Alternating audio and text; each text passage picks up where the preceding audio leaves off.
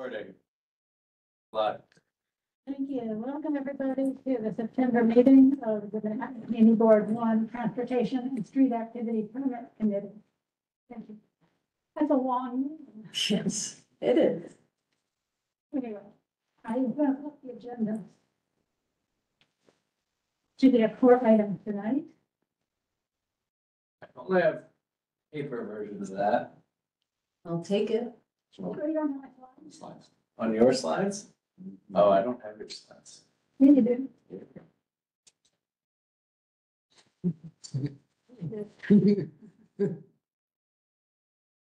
Second minute.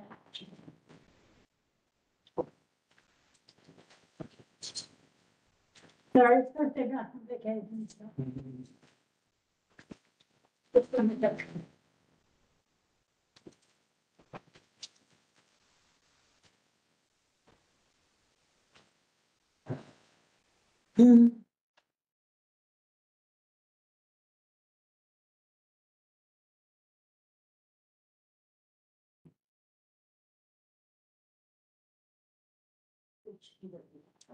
You gonna do it again?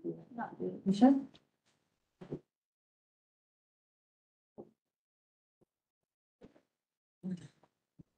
Reaches, Yeah. or was it over?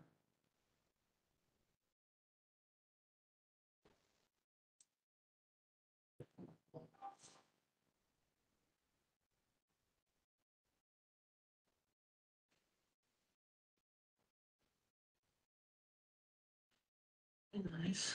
Sounds the buildings.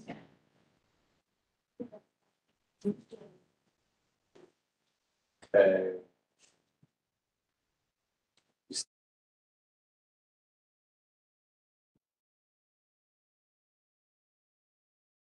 On the clock? Got the slides too. Okay. Sounds good.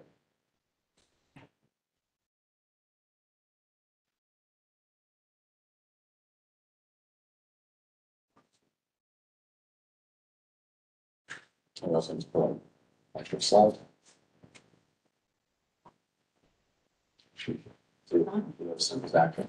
Almost got run over, Run over? hit by a bicycle Yes. in the intersection. Joy. Right across the street. Wow. It's the street. I had to ride a way. Wow. That's not good. I know. Function Yes. by PR. Yeah. Got those. Would not have been better. I waited, I crossed, there was a lady walking her dog across the street. She let the dog off the leash because otherwise she would have gotten yelled at by someone. Oh, my gosh. Sorry. On slides, we have it all. We have 4 items, and we'll get started with the first one, and we'll go have its features there. Okay. And that is bike lane improvements at Brooklyn Bridge on Center Street. So, got the tenants in the room, for managers and staff, and already instructors for the camera and. Okay. These guys. Yeah. Oh, come on. Sure. Yeah. Take that seat. Hey, what, come and sit over here? I'm Yeah. happy to move for you. Nice. Wasn't quite sure where I should be standing or sitting. Guys. All right. Talk to me. Or. This one does do it though, right? It's not moving to me. The people. Oh, it's got me. Okay, good. I don't want it to. I don't want it to. And Too close. where will the presentation be displayed? Up there? Perfect. Get back, we'll get it there. Okay. Click on the chairs.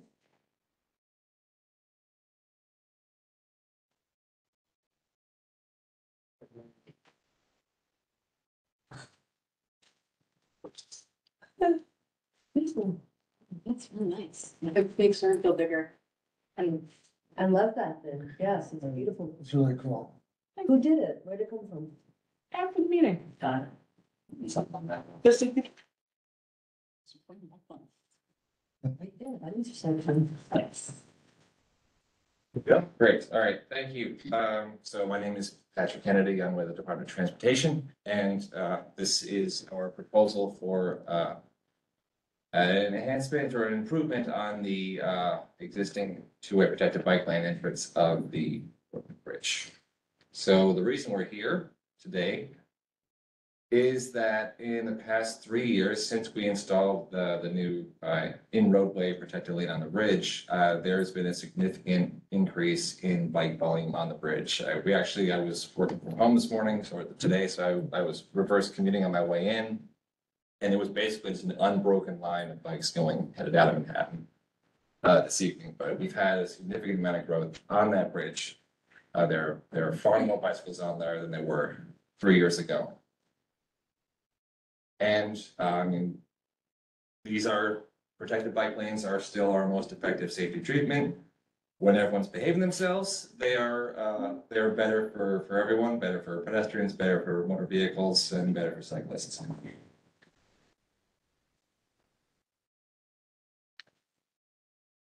At the point they said something. Just here, should be fine. Okay. Oh, maybe I clicked it. Yeah. Okay, try again. Sorry. There we go. Okay, so we've made some recent efforts at installing protected bike lanes in this part of the city. We did Broadway a few years ago. That's southbound. A little bit south of here, we did a pair of protected lanes on the center of Lafayette that connect up to other streets in the protected bicycle network further north.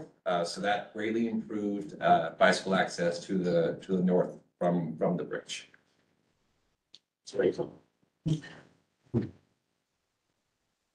So just to show you this, I'm sure you're very, very familiar with this. It's right outside. But we made a lot of improvements to the lanes going to and from points north. So we've got a protected lane in the middle of the roadway. That is protected by Jersey barriers on both sides, continues on until it splits where Lafayette and Center split. So that is bicycle access to and from points north now. However, from to and from points south, things are a little different. So to get to and from points south, or to get to Park Row in this case, cyclists have to make essentially a hairpin turn to get into the promenade, mix with pedestrians, and then exit the promenade at the location where they would previously do so before this roadway path was built.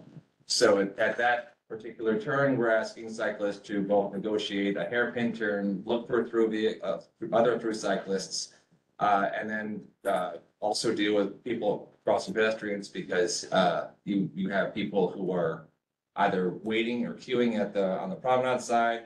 And as we all learned, not everyone does what they're exactly supposed to do at this spot. So it's just, we're introducing a lot of possibility for a lot of bad interactions right here at this one location. And we have very high pedestrian volume at that crosswalk, people coming to and from transit, people going to the bridge, people just trying to get further north or further south on that side of the street. So there's a lot of people crossing there. It's a very busy place. So it's not a great place to have bikes having to like cut in or cut out all the time. It's not ideal. So our proposal for this is to add a new protected lane in what is currently the second turn lane for southbound Center Street. What this will do is we can't get rid of that 180-degree turn, but we can simplify it and remove that mixing with pedestrians that currently happens. So that turn, it would have a bigger radius, but it would be a simpler movement because you're only having to look for like other cyclists instead of having to figure out like, are people standing there? Is there someone right behind me on this turn? Is there someone coming up on me? Like we simplify that interaction by moving it into the roadway. So it would be in the roadway next to the promenade. So it would be a very similar movement for anyone who's headed to and from points south. It would just be no longer mixing on the promenade with pedestrians. So just another view of that. What we have currently existing, there's two travel lanes And then we'd be removing one of those travel lanes, installing that protected bike lane against the curb. It would be barrier separated from moving vehicles. And then we'd be relocating the existing press parking that's currently there and just making that all no standing. So in terms of making this work, how are we able to remove a turn lane and still have people get onto the bridge? There are approximately 700 vehicles in the peak time that, per hour that are using this roadway to get to the bridge or to using this roadway. About 6 out of 7 are turning left. About 600 are turning left, 100 vehicles are going through. That's the maximum volume. The proposed lane reduction doesn't really affect the amount of like the delay, which is really the way motorists feel a reduction in lane capacity very significantly. And the next slide I can explain why. So this is a slide showing before and after the work we did in 2021 to make that on roadway path for the Brooklyn Bridge. And as you can see, there were 2 lanes turning on from Chambers onto Center to get to that bridge entrance. And then there were 2 lanes coming from Lafayette down to the 2 lanes on Center Street. And then in 2021, we narrowed that to 1 lane turning from Chambers, 1 lane feeding from Lafayette. And Center is 1 lane and expands to 2. So the reason we're confident that we're not going to have a huge amount of delay issues with this is because we've already created that delay. Yeah. It was something that happened back in 2021. We reduced to that particular block, both from Chambers and from Lafayette.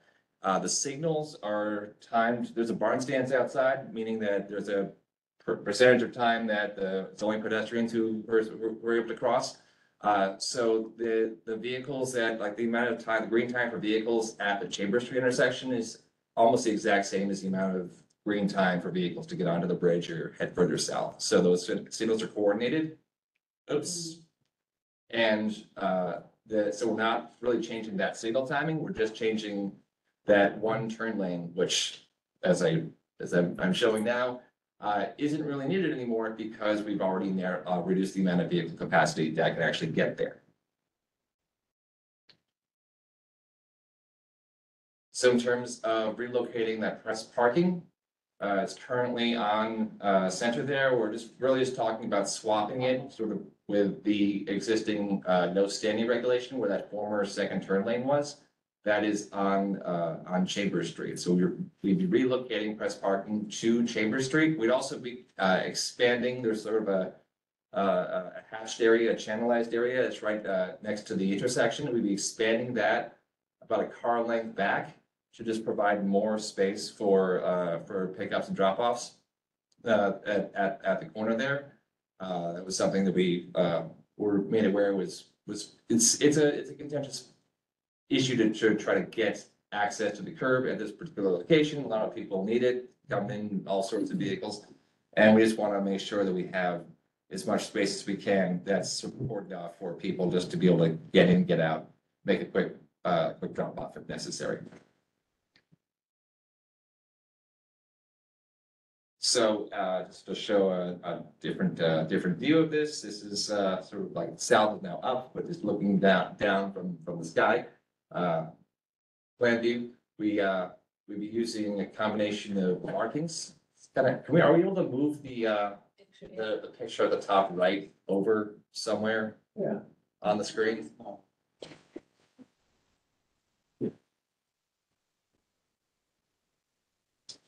I don't know. I'm kind of using everything. Maybe bottom left, or just to minimize it Oh, entirely. yeah, not that, okay, you see what's going on.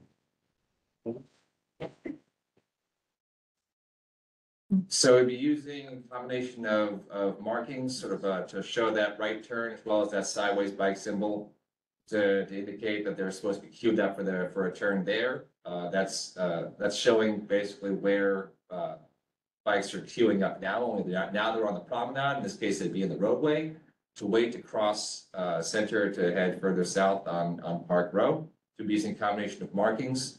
Got red jersey barriers. Is there a mouse that I can use to just? Or is There's the Pointer? pointer on the end. Pointer? All right, awesome. There's that.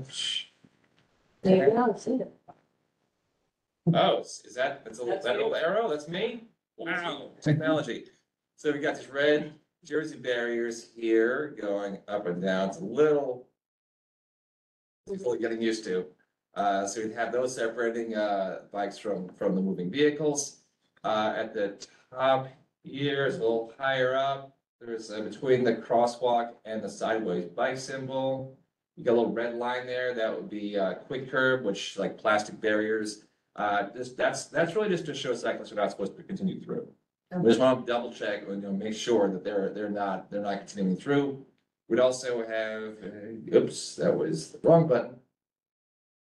The wrong button. Yeah, my back. What'd I do here? What'd I do? Go back one. Lock up. Yeah, it's no longer working. There we go.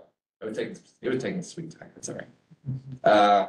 We've got that over here on the other side, sort of right there. We've got more quick curve, that's to protect cyclists on the far side. You're queuing to get up into this when they're coming from Park Row, because now we've gotten rid of any kind of authorized parking use there.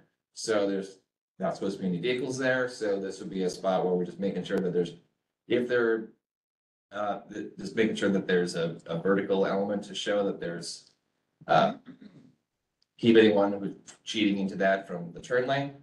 And then we'd also be, it's not shown here in the drawing, but we'd be using signage to indicate that you're supposed to switch from one side of the roadway to the other. We have guide signs for other protected bike lanes throughout the city where they switch sides of the roadway, so we'd be using signs like that there.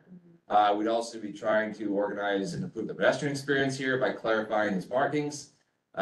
Making sure that the all the crosswalks are more clearly indicated. Got in the intersection up there, we've got sort of the green bars that are a different width and a different color than the crosswalk there, to show that here's the crosswalk here. We'll be refreshing that. And then looking what we can do on some of these ramps here to improve the pedestrian experience on both sides of this, to improve the pedestrian crossings there. So in summary, looking at is creating a productive bike lane connection linking the Brooklyn Bridge to Park Row, removing cyclist and pedestrian mixing in the promenade here. This is taken a couple of a year or two ago when there weren't as many people there, but just add about, I don't know, a couple of hundred more people, and that's what it looks like typically now.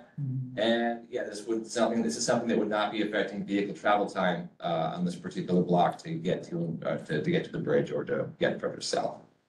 So that is our proposal. Thank you. I Yes. think improved experience for pedestrians and cyclists as well as safety. And while not costing vehicle users time, I think is very important. Glad for that contribution. So let's hear from committee members about what their concerns and questions are. And I know Justine's handled up first, but then Cody. I know Tammy, you like to go at the end, otherwise. I actually have two things based on this that, either way, I'm happy. Justine, and then you have those immediate questions, and I'll come back to you again as well. So if we can, All of then Cody and Aaron. if we can go back one slide to number 19. So, Number 19. yeah, Okay. that, that's, sorry. It's just 19. Yep. Okay.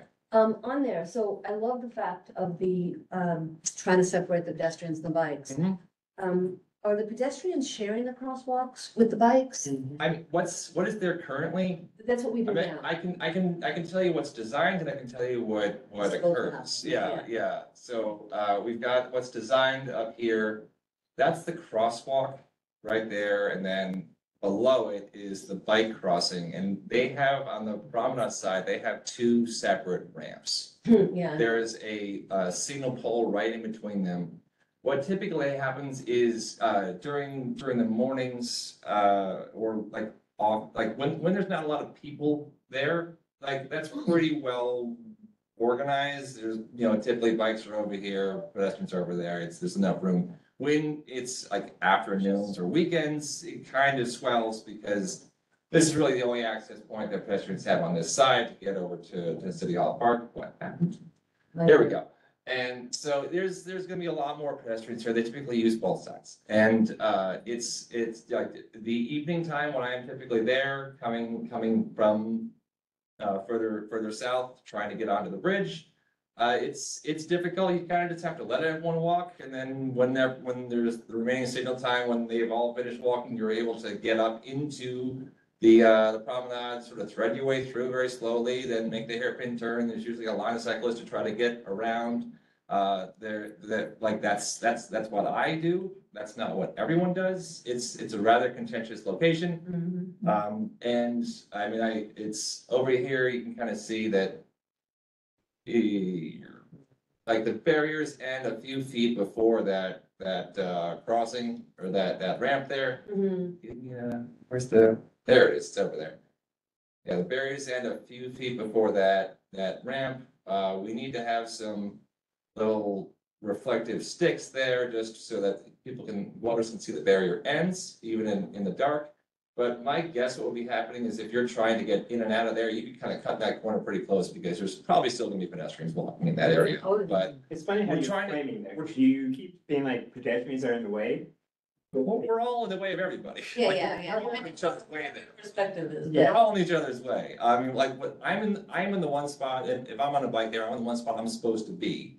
And there are people walking in the spot where I'm supposed to be. I'm trying to be conscientious. Not everyone is, and that's the fact that space right there. And then just one more question about the timing on Chamber Street. Now it's only like gonna be a second more of time.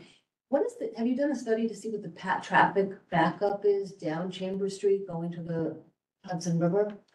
It's this particular You're not looking at project, we're not looking at that, and that's. Would you? just- I mean- It's something we can look at, but it's that the backups that are happening on Chambers this would not affect that pretty much in any way, because it's only one lane. I understand that, but they've got no, go ahead, I'm gonna pass it to let someone else explain why it Did you does walk affect down it. Chamber Street today to get here?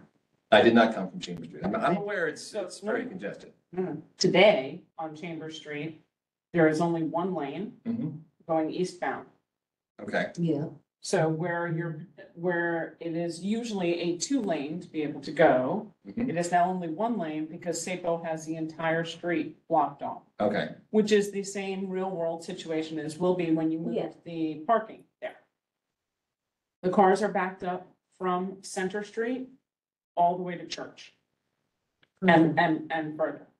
Because there's now 1 lane. Mhm. So I am all for trying to figure something out, but that is a concern. That is a real life example, unfortunately for you today, where yesterday when we were like briefly chatting about this, I was like, oh, psych, this is gonna be so much better. Now I'm looking, the entire lane was blocked off, and that's, and I have a picture of it I showed Kate for SAPO, for 4152 Chambers, who's having an event. So the entire street on both sides of Chambers is blocked. which is what was so in you're- town. And that whole side of the street that is blocked off, that you're proposing for press parking Mhm. is exactly what the situation real world is now, and it's all the way backed up past Church. And part of that is the only 2 viable east-west connections and the main thoroughfare to the Brooklyn Bridge from the West Side Highway and is all directed across Chambers. Yes. Yeah. Right, there is no other way that you look at truck routes, everything is based on that. So I have a concern with that I think you need to consider. And secondarily, well, I appreciate the extra space that you're talking about pedestrians on Chambers to push that press parking back. However, you would then have to be able to say and file with SAPO, this will never be able to be utilized for event parking. Because then the placards are just gonna go someplace else. And instead of putting press parking there and moving them, we have a city lot directly across the street from Tweed that's used by DCAS. Why can't we put placards in there instead, some press parking in there? Why do they have to be on the street? I can walk a little bit. We'll put it on Elk Street. That's the Oh, other, yeah. this Put is, it on, put press parking on Elk Street. yeah, there's Which the Elk is- Street lot that I'm talking about, Okay. or Elk Street. We would really like them off Chambers. Yeah, Which Okay. could then potentially also relieve some of the issues coming down, because we want to improve the pedestrians. If that is not able to be happening, I still would like the hatching to go all the way back past the side entrance to Tweed where the school bus drops off. One car length will not be enough. So, So where you see right there where that no standing on Chambers is? Yeah. Okay, the children is exactly where the buses pull over for the kids to be dropped off or going to the schools that are there. Mhm. Having had kids who incubated in that school, that is, you're talking about the youngest of children being dropped off. If you're telling me they drop off west of there now, they don't use the southern entrance or exit, that would be information that I'd like to see confirmed.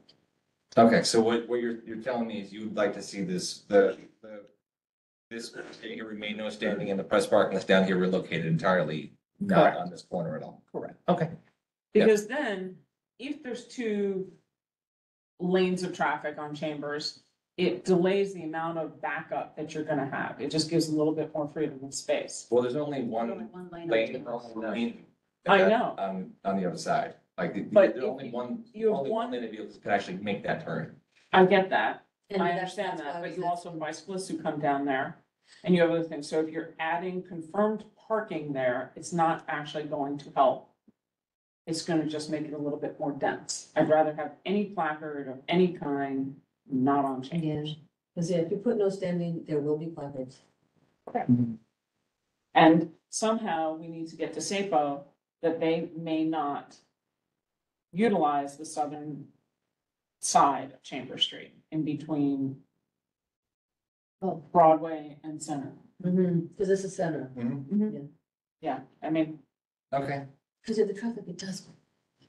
Yeah, That's I got it. crazy, and that was my thought, as you were saying, I could imagine one at a time is fine, but wait. once we got all these things done, is there any possible way that any of the new traffic stuff that gets put in comes with a guaranteed 2-month, 3-month until patterns are set enforcement plan?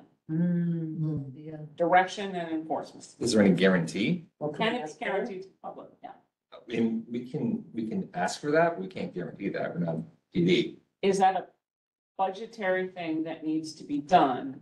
That we would say with traffic changes that affect both pedestrian, vehicular and bicycles, the pedestrian managers are added to the budget for a inauguration period or anything like that, paid for by the city because period.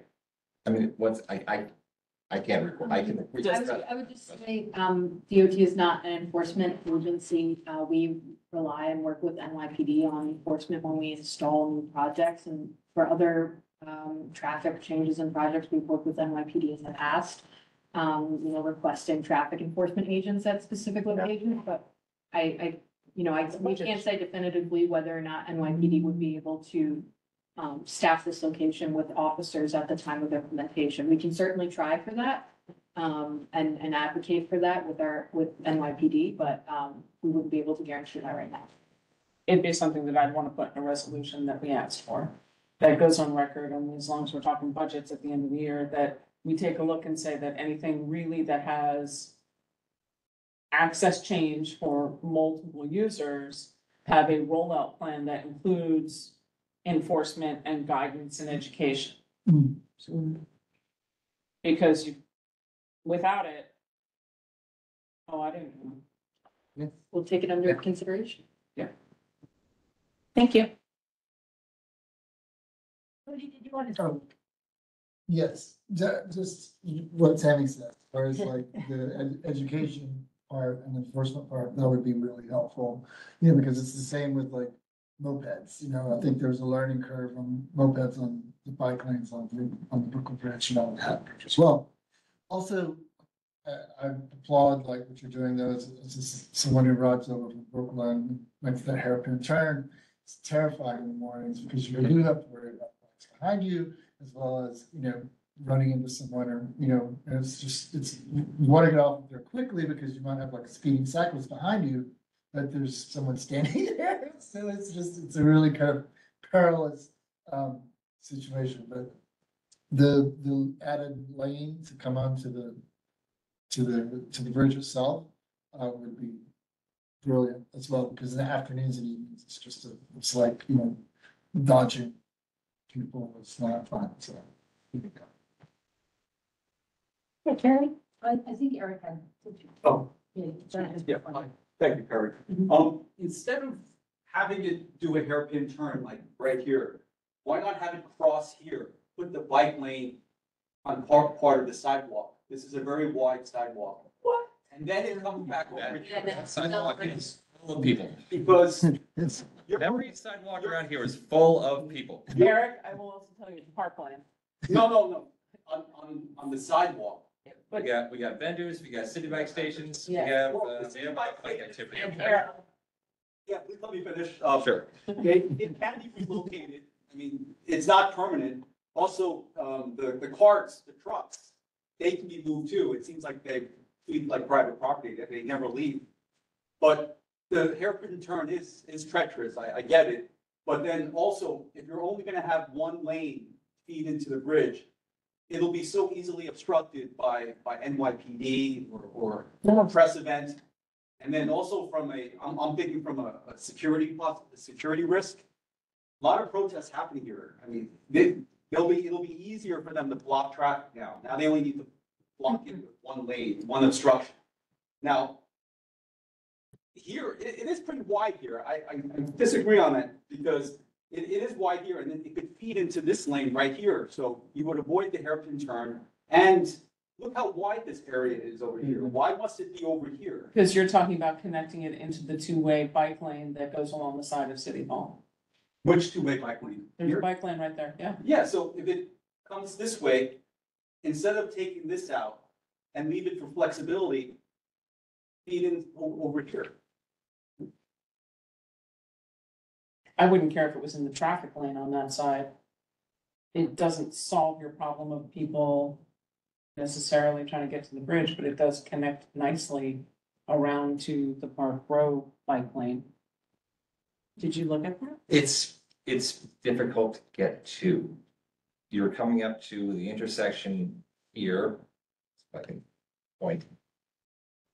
Coming up to the intersection here and you need to stop here and wait. And there's really no safe time to actually go this distance right here because there's vehicles that are always turning in or they're coming from Lafayette. We would have to, and we don't really have any time in that intersection for the signals because there's the barn stance there. We would have to do something about that. So it would be a reduction in everyone's experience using that intersection to be able to make a bike lane work at that particular spot. So the goal from people traveling southbound on Lafayette, which then turns into Center, is that if you're continuing south Mhm. or going to the Brooklyn Bridge, you go onto that street path.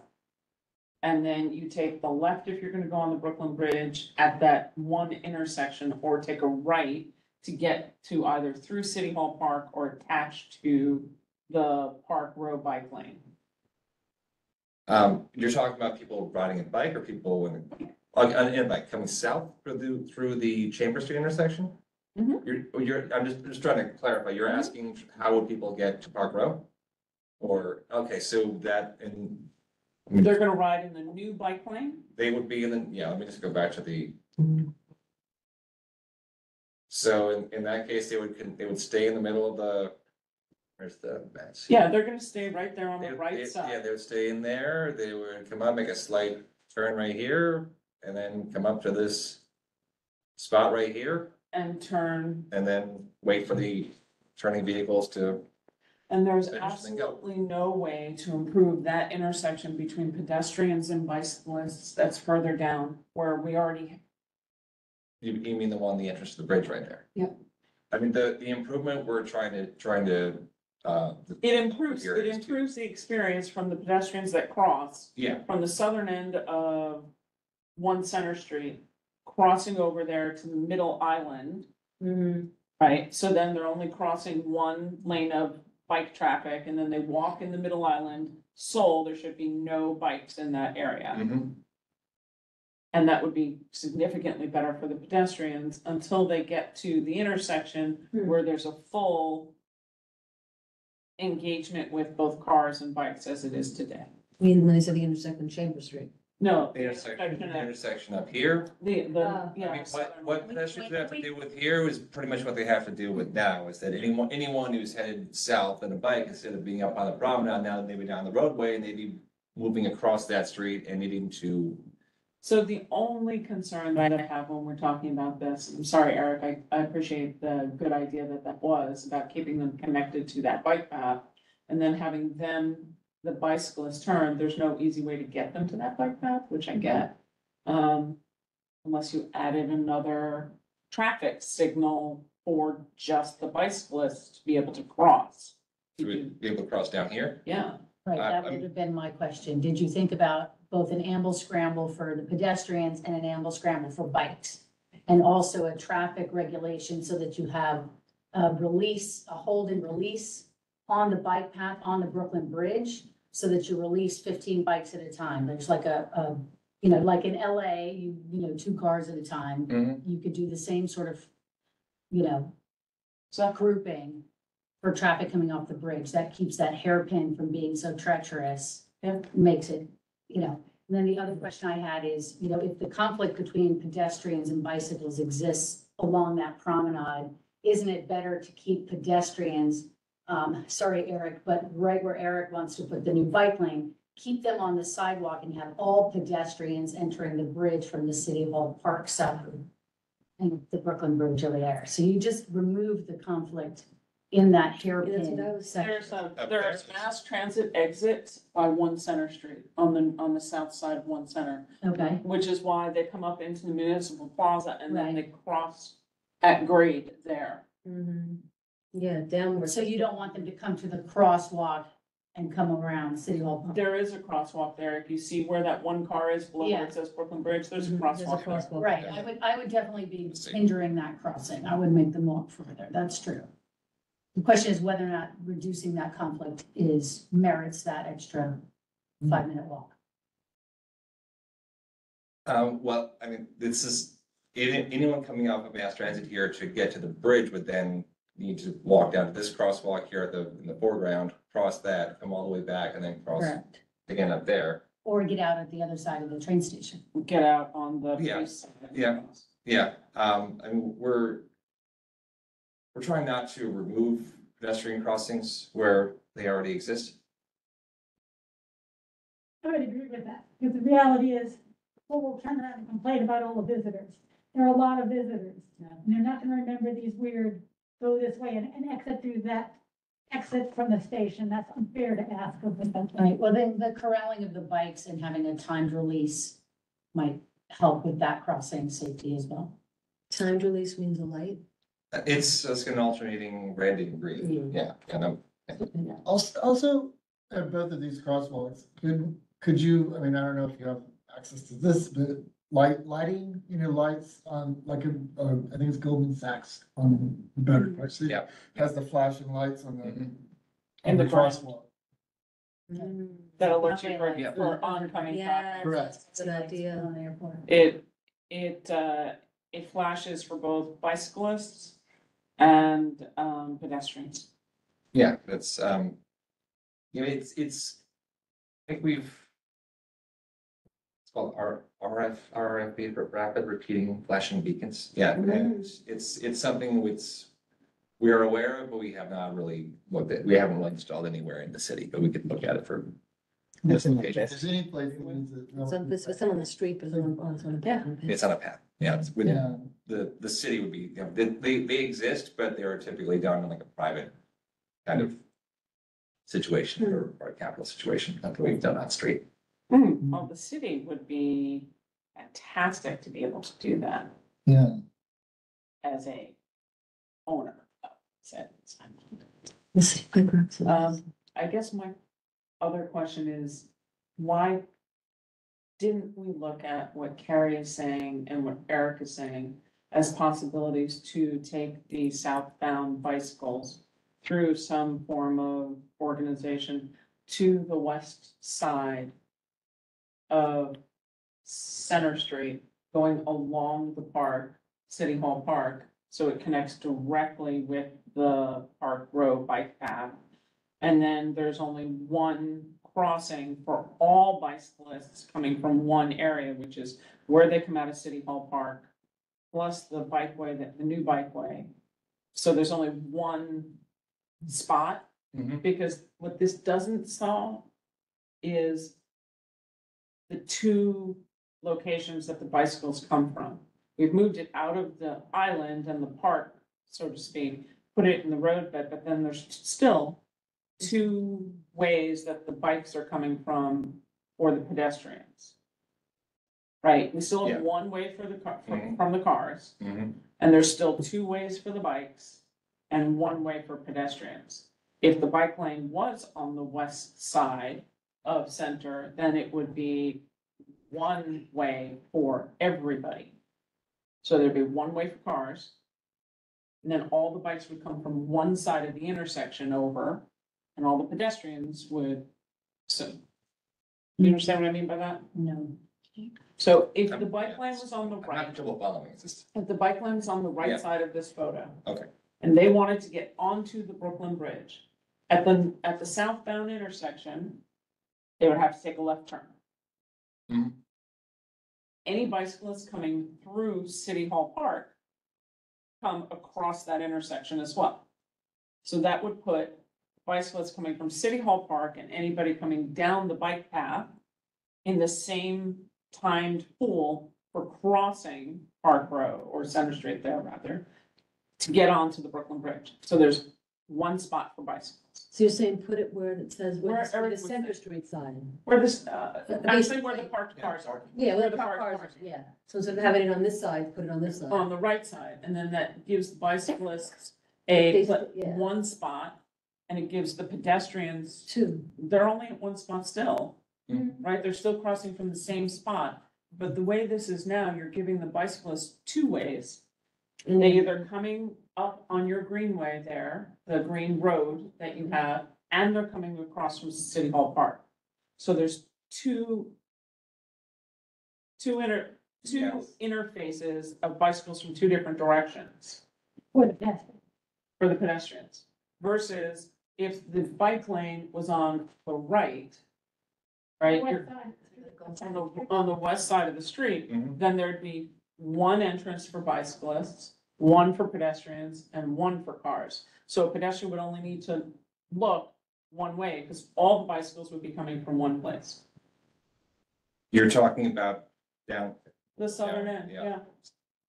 Here, right? down there. If the bicycles were on that side, not there, then when you get, stop north, put your finger out all the way up where you see the white truck. At that intersection, all the bicycles would come from the right. Yeah, All the cars would Yeah. be from one spot. yep, It'd be a lot easier for pedestrians. Because okay, what you're looking at now is you will have bicyclists coming in immediately next to the pedestrian path. Bicyclists coming across from Park or from City Hall Park. So basically, it's not really changing much of what you're doing, just saying, put this bike lane not here, put it here. Yeah. You would get rid of this anyway. What about the cyclists that are coming from Lafayette? Cause then they would have to do a diagonal. But they already stop. Yeah, they already They stopped. already have to stop if they follow the traffic laws, they already stop at that intersection. So it would be, if you're going to the Brooklyn Bridge, You're here. you're going to the right. Wait, it's. The Brooklyn Bridge, is it? Right. Yes. Would be But to- easier too if they went from Chambers Street, because right now, if you're crossing Chambers Street over to the municipal building, they're all cutting you off to get to the middle of the road. Yes, exactly. But I mean, Push there. they'd either stay straight, or if you're going further south, you go to the right. You have if there's a Right, traffic. yeah. You have a But you would need to get to that right where Christine is pointing, you would need to get there and then cross over to the parked vehicle lane in order to keep going across, that's what I'm saying. You would get, the cyclists would get stuck right there for any of the cyclists that They are would trying even to. go south. Exactly. Across Right. here. It would get But stuck isn't, right there. isn't it a wider U-turn versus a hairpin at the back? Yeah, it is a better view. It's a better U-turn versus a hairpin at the back. Also, when the cars are, this is part of my question, I'm sorry for jumping in. Like, when the cars are parked, I mean, when the cars are stopped at the pedestrian crosswalk out there, the bikes have to wait on the left side for the cars to go. Mhm. And then when the cars stop, then they can cross over to the west side.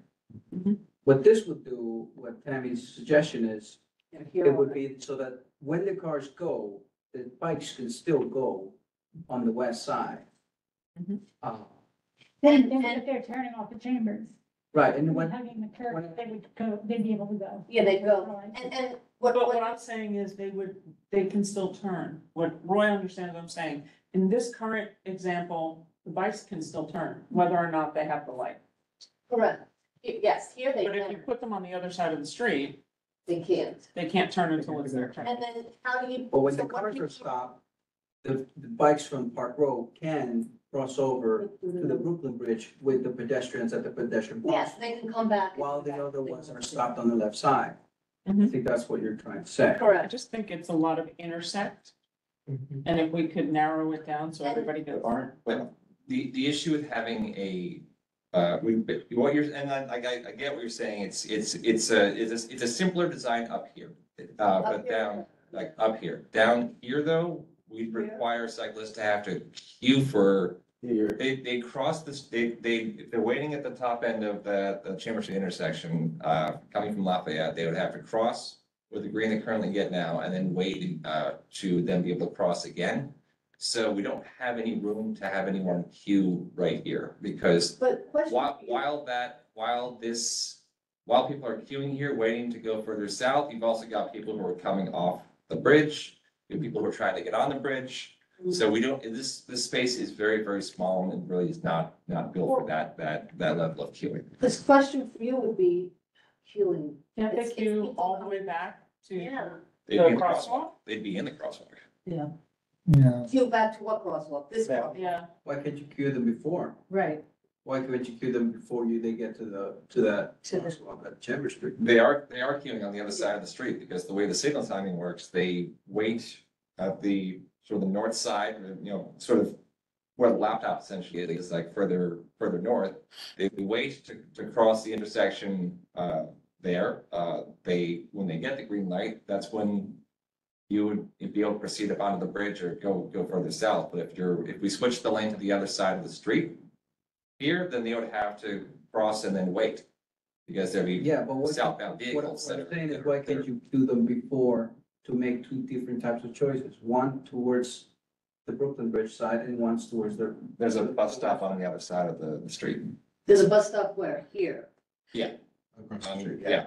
I mean, yes. On where- the Like, west side of Chambers. on Lafayette, like, where the Chambers laptop intersection, is, yeah. right, where the laptop is, the bike lanes are right in the middle, as we all know, right? Yeah. So when I'm biking, when I'm on my bike, I stop right there and I wait for that light to change so that I can get on either to the Brooklyn Bridge or I can go to Park Row. If I was trying to go to Park Row, I would have to stop right there because the light to get to the parked car area You have to would go. not this be my way. light. So what I'm saying, and I think what Patrick is saying, is that there would be a bottleneck right Here. there. There's gonna be a bottleneck here on but this why side. couldn't that light serve both?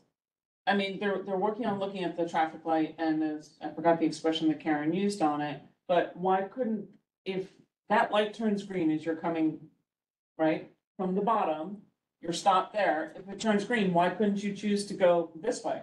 Either Right. directly onto Park Row or directly onto the bridge? Well, You you have have a southbound right-hand vehicles. signal for both bicycles and vehicular traffic there, where. You can, you can. You could, I think you could make a right lane, a right turn only for people who are going from Lafayette onto Chambers. And for bicycles, right-hand turn to the parked car lane. So then you'd empty them here and then they'd be on this corner, the bicycles waiting. No, no, bicycles at a right turn, the vehicular just traffic go would here. go right and the bicycles would go to the right fork. Yeah. And then when you have traffic going from Lafayette that wants to proceed south, you have the left bike signal and the straight vehicular signal, so that the Brooklyn Bridge entrance is clean for the. The only linchpin, I think that's the problem, is what you're talking about, is how do people coming off the Brooklyn Bridge No problem. go, right, but I think the U-turn a wider U-turn is better than a pinch But point. it's a wider U-turn, like in a crosswalk pretty much. You're trying to reduce, we're talking about reducing the interaction between pedestrian and bikers, but they'd be doing that U-turn across the whole. No, they'd be doing it between the signal and the park. You could do it back. I don't see why you couldn't do it. So you have an additional signal. It would mean that anybody could take that U-turn at the same time as the southbound cars are right turn only. So if you're coming this way, you'd be able to take, not in the pedestrian crosswalk, it's a bicycle crosswalk. Yeah. I mean, they've got to have a cross for the bicycles. What if we put in the bicycle? You know what I mean? So Put those white things. if we're affecting traffic anyway, we're Yeah. affecting traffic. But the thing that I think is a We're trying loss, not to. it is what it is. But in finding the most ideal situation, I just don't think that, Adding in any kind of other phase to this intersection, because we have a Barnes Dance, the all ped phase there, like we have a combination of a very, very high demand vehicle, access point and also a Barnes Dance. So adding in another phase to that, that would be able to make this bicycle movement possible in one phase instead of having people move once and then queue again to move again. That's where we start to see significant impacts for everybody trying to use this intersection. I just don't see why we couldn't do where you have your total linchpin, a U-turn, and a bike crossing there to get it off of the following intersection. So there's one spot at the most dangerous intersection, which is, this has so much control over it, it's not nearly as bad as the south one is for pedestrians. And to me, if you could get all the bicycles again at one spot to be able to cross, that seems like it'd be safer for the students at Pace, for the entrances at City Hall, and for any pedestrians going down, because then you wouldn't have any bicycles going southbound along the, what did you call that? The park area? Promenade? The promenade. Yeah. I mean, I see what you're saying, but my concern then is the bikers versus the cars, because how many of the cars that are turning onto Center go all the way through? You were saying, is it 7? That are, Oh, turning- it's- yeah, 6 out of 7 vehicles are turning on the bridge from So wouldn't southwest. we rather have the bikers interacting with the cars down south than up at Chambers where it's? Yeah, like, that's that's a what. good point. Can I suggest something since we're on that? You know, the bikers are expected to turn when the vehicles are stopped at the crosswalk. They're expected to turn and then go into pedestrian traffic. And how many bikes are we expecting to turn at that point that are not gonna create a bottleneck of bikes in that crosswalk intersection? That are gonna conflict with pedestrian traffic? Yeah, they will have to turn, I mean, they're currently doing that now, but they would have to turn there. But the difference between having that there as opposed to elsewhere is that there is queuing space for bikes that's protected for them. So it's enough But we're not- space for people to wait and make that movement. but you're not solving the issue for the pedestrians, we're solving it for the bicyclists. That's mostly what I'm hearing, which is like, like before coming here, IC was like, oh, this probably is gonna be an easy resolution debate, we're improving the experience on Brooklyn Bridge for cyclists, that sort of thing. But this is part of my, this is the worst part of my night whenever I come to these meetings, because I have to walk through there and there's already city bikes on the sidewalk. I literally almost got hit by 2 on the way here. I tried to stand there in that midsection, again, almost got hit by a car and cyclists. So it's really making this a very negative experience for pedestrians, and I think that's where we really need to think about, because there are more pedestrians than there are cyclists. I know we are leaning towards cyclists because that's better, but that's to get them out of cars. We have to think about pedestrians. And so I think that's where this falls short. I think what we're saying here is that this whole thing needs to be redesigned, as we were talking about before, is is this considered a permanent solution, or are there still efforts to rethink this entire situation? The usage of this particular area, this one block here has changed so much in the past 3 or 4 years. Yeah, this is something where, I mean, everything we have here is built out of temporary materials. It could be moved if necessary, could be completely, removed if necessary. It's all temporary, but like something like this with a mixture of like very old, very, sort of the been there forever type of stuff, and then like these workarounds around it. Yeah, like this is something where we definitely want to look at a more comprehensive solution that really works well for everybody. Because we have changed how this functions so much in the past several years. That's definitely something we want to look at. I'm just looking and saying that we know that Pace is building out a couple brand new buildings down there, including a new performing arts center for themselves. So the expectation is for more pedestrian traffic, not less. So And it's gonna be on the Pace side. Sorry, I might have missed this, but did you have a timeline for this, or is this all still like in work in progress? I mean, this is something we'd be looking at to install next year at the earliest. So yeah, there's a lot of time to, if, Well, we say a lot of time, Yeah. but we're also in September now. I understand, yeah. Time moves fast. Let's get, sorry, Yep, I'm sorry. let's get Rosa, because she's been waiting forever. Rosa? You're still there? Yes, hi, sorry about that. Quick question. So I walk that crossing all the time on Center Street, from City Hall Park to the promenade of the Brooklyn Bridge. And I mean, I love the tourists, but I also think it would be really awesome if you could very, very clearly, like legible by like a 1-year-old, understand that there's a separate crossing for bicycles and a separate crossing for pedestrians, because the tourists don't understand it, right? Like they don't understand the visual cues, whatever, minimal visual cues that there are. And so if you could like literally stencil bicycles like 1 feet apart, all over repeating, and make it the green color, and like make the curb cut green, just as like scream it from the rooftops. This is for bikes and this is for people, because I feel like I'm a pedestrian, but I feel sad for the poor bicyclists that are trying to weave through all the tourists that don't know where they are, and they're like queuing up to line up at to cross at the bicycle curb cut. And the bicyclists are just sort of stuck there. And I imagine that even in the new proposal, maybe it's a new proposal, no, but pedestrians are still going to keep trying to cross there because the curb cut's there. The instinct is to go where the curb cut is, right? Like I feel like if there was really simple, stupid signage, that would help a lot.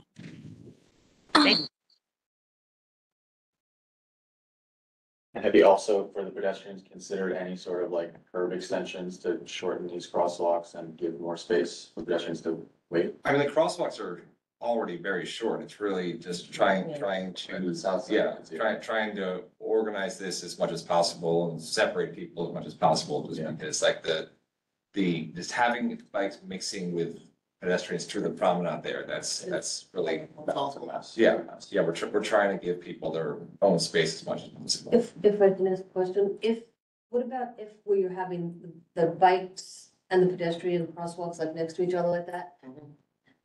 Put those white stupid things that you can knock over in between? They're, What they call it? yeah. you can't, because there's cars that go past that. No, on the sidewalk. Where you're gonna be, Um, not in the crosswalk, but on the sidewalk so people queue up on the right sides. We don't typically do that on the sidewalk for ADA reasons. Yeah. Yeah, really, I say thank you. Okay, good point. No, okay, I didn't think about that. That's a good point. Okay. Where do the pedestrians access the bridge from this, Not here. not here at all? From the promenade. For the, People, You're at this work. corner, where is the pedestrian? People are coming in from the bridge either from over here. Right. On this side, they're crossing this way, this crosswalk right here. Okay. And- Or they're coming from City Hall Park, if this thing will move. Where is it? Here we go, up here. Up there. It's kind of hard to see, but there's a crosswalk right here. And if they're coming from the ACE or the Yeah, it's gonna. IRT, Yeah. they're coming along Chambers Street. What, yeah, sorry, the 1, 2, 3, 9, Yeah. red line. They're coming across on Chambers Street. Correct. So where is the pedestrian signage? Maybe this is what Rosa is getting at. Where is the wayfinding for the pedestrians coming from Chambers in front of Tweed, looking to get on the Brooklyn Bridge? The wayfinding signage, Or any pedestrian sort of clear pathway to the Brooklyn Bridge from the south? Yeah, I'm with, Yeah, there's not. I mean, I'm sorry, but I mean, it's just a simple If you question, just walk- where is it? I mean. Is there I'm not exactly sure if there is any or I not. think there isn't. Okay. So I'm just, when you redesign, because it sounds like there's some iterations that might happen. may I You're talking, consider you're talking that? about people who are coming from Chambers, like over on this side, Yep. like saying like you'd wanna Yep. walk down They will here. walk in and that then bike lane. over if there. They think they're gonna get to the Brooklyn Bridge. Got it, yep, okay. Oh, that's so true. That's Yeah. what happens at the Thank you for Battery. giving me the time to That's decide. that's what happens around the Battery. Yeah. People walk in the bike lane because they think it's the sidewalk directly to where they want to Right. go. So I think we have to think about how to de-conflict those two modes of Mhm. transportation and make it clear how each is supposed to access the bridge. Thank you, Jess. The traffic coming off of the Brooklyn Bridge, it always queues up. It gets crowded. It actually goes further onto the bridge. Because I see here that the southbound Center Street would be given an additional, additional second. That's delay. That's the delay. Delay. That's, It's a leg. yeah. Does that increase the whole cycle time where there's less time to actually make the turn from Center Street to Chambers or to go north? Delay is kind of a difficult thing to conceptualize, but it basically is like the amount of time you're gonna be waiting and sort of it's like, we can show you things like level of service or other sort of metrics of traffic, but those really don't really have any meaning in the real world. Delay is really the only one. But what I'm trying to show here is that the delay at this intersection for vehicles is already, during typical peak hour conditions, is already pretty minimal. And by removing one travel lane, the delay is still rather minimal. So then that delay does not increase the overall cycle, No, signal timing and cycle lengths will remain the same. So, yeah, please just keep in mind that the bridge traffic coming off the bridge, it always gets backed up. Anything that you. We took a lane out of the bridge in 2021, coming into in Manhattan, so that's, And I have to say, for the amount of backup that it has, it has been one of the best things that happened for the pedestrians. So, I don't know. So we're gonna take another lane on the other side so that we have one lane black lane to Brooklyn. we need to access, there's maintenance, for maintenance reasons, we can't actually take on the other side. The crews need to be able to access the middle of the bridge, so there's, doing a lane on the other side, we can take it down to one lane during maintenance times, and that's, So don't like it. that's a non-starter. I mean, I think we could do a sort of positive with conditions resolution, saying that like, rethink the whole thing. That we like the concept. We think it's a great idea to add a protected bike lane, but where exactly that is and how it affects the pedestrians on the most southern intersection is the basic concern. So whether, because I mean, this is a fantastic idea. And This is a great idea, and it would be incredibly good for bicyclists and pedestrians, but not as good for pedestrians. Really, it doesn't solve it gets bicycles off the promenade, but doesn't Get people improve safely the across. intersection necessarily. But also, if we're saying that, could we ask for a further study back down Chambers Street to see the effect on the traffic of going to one lane? Sure. Yeah, we just asked to revisit this next month with a Yeah. different design. Soon, if you're waiting, how long? I do ride this, every day. So I do see like all the different interactions. I think, like if you're coming down off the bridge here, most people are coming straight. And they're Yeah. gonna continue north. So if you stop people to make this turn, you know, to interact with traffic here, they'll have to stop here, and all those people going straight will start queuing back up here, so you will like create that blockage. Because if traffic, you know, vehicle traffic is going this way, then the bikes would just. Well, if they're going through. straight, that wouldn't change. And then, well, they'd have Well, to, there's people off. but if you'd have, if You said you're it would coming block. here to go this way, Got it, that would block. you're gonna have to stop here.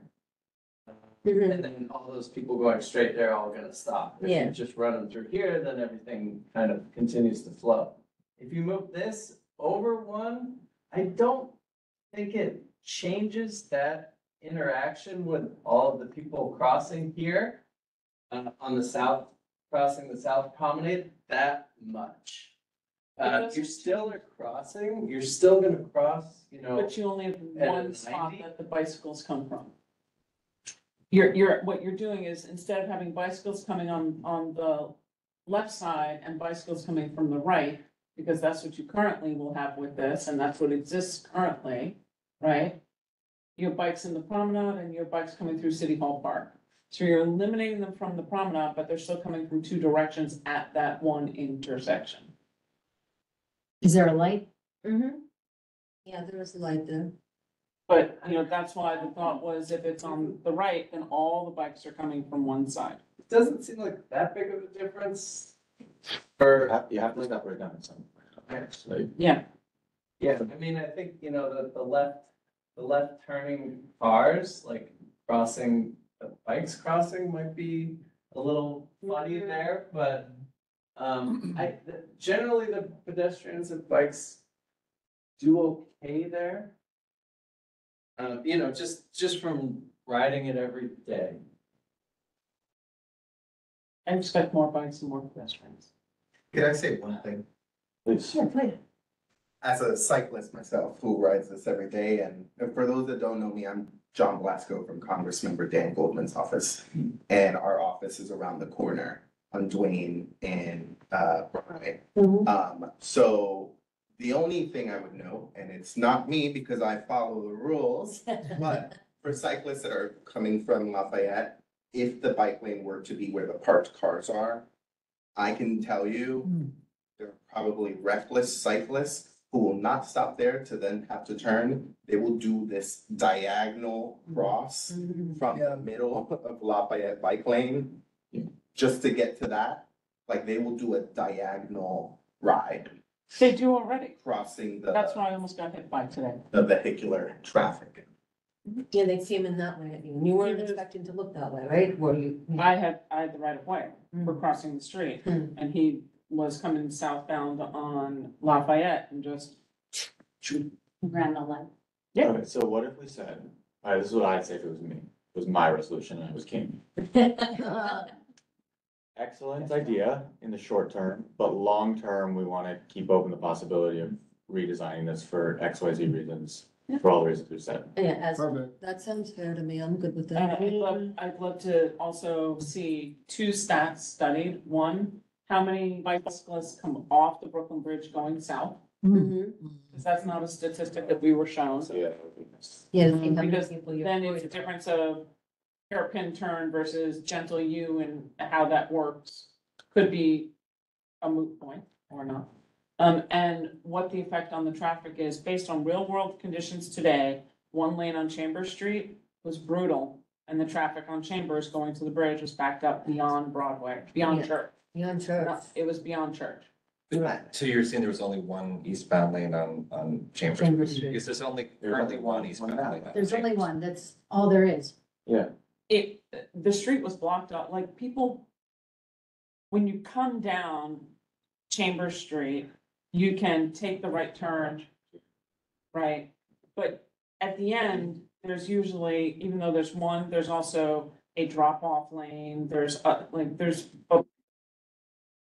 and there was not that today. I don't know. When am I again? The only big issue I have with your wording, and it's something I've learned. well, wording is. Word it any way that you want. Yeah, I don't like short term and long term.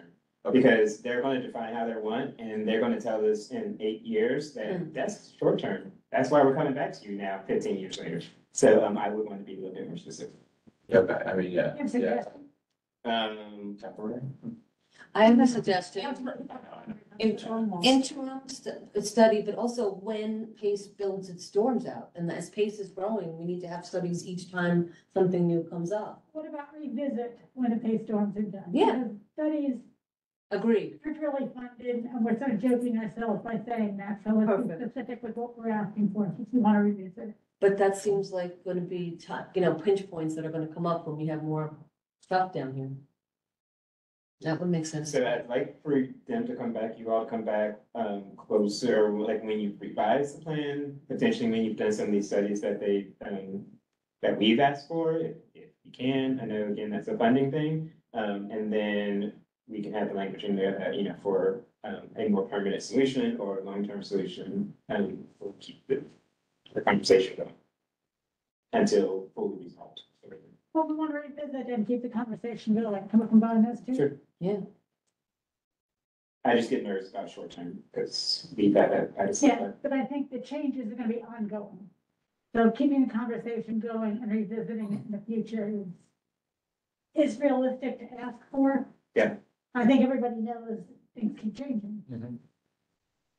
From the discussion, there's a lot of disagreement on what they propose. I think the idea is, generally, we all support making it better for the pedestrians, but I don't know how we can make this an approval if there's so much disagreement on what their plan is. Everyone had suggestions on how it should be, not what they said, what the DOT said. So how can we say we support it? I mean, it's not letting perfect be the enemy of the good here, right? Well, but I also think just reflected on looking at the comments made within the whereas section.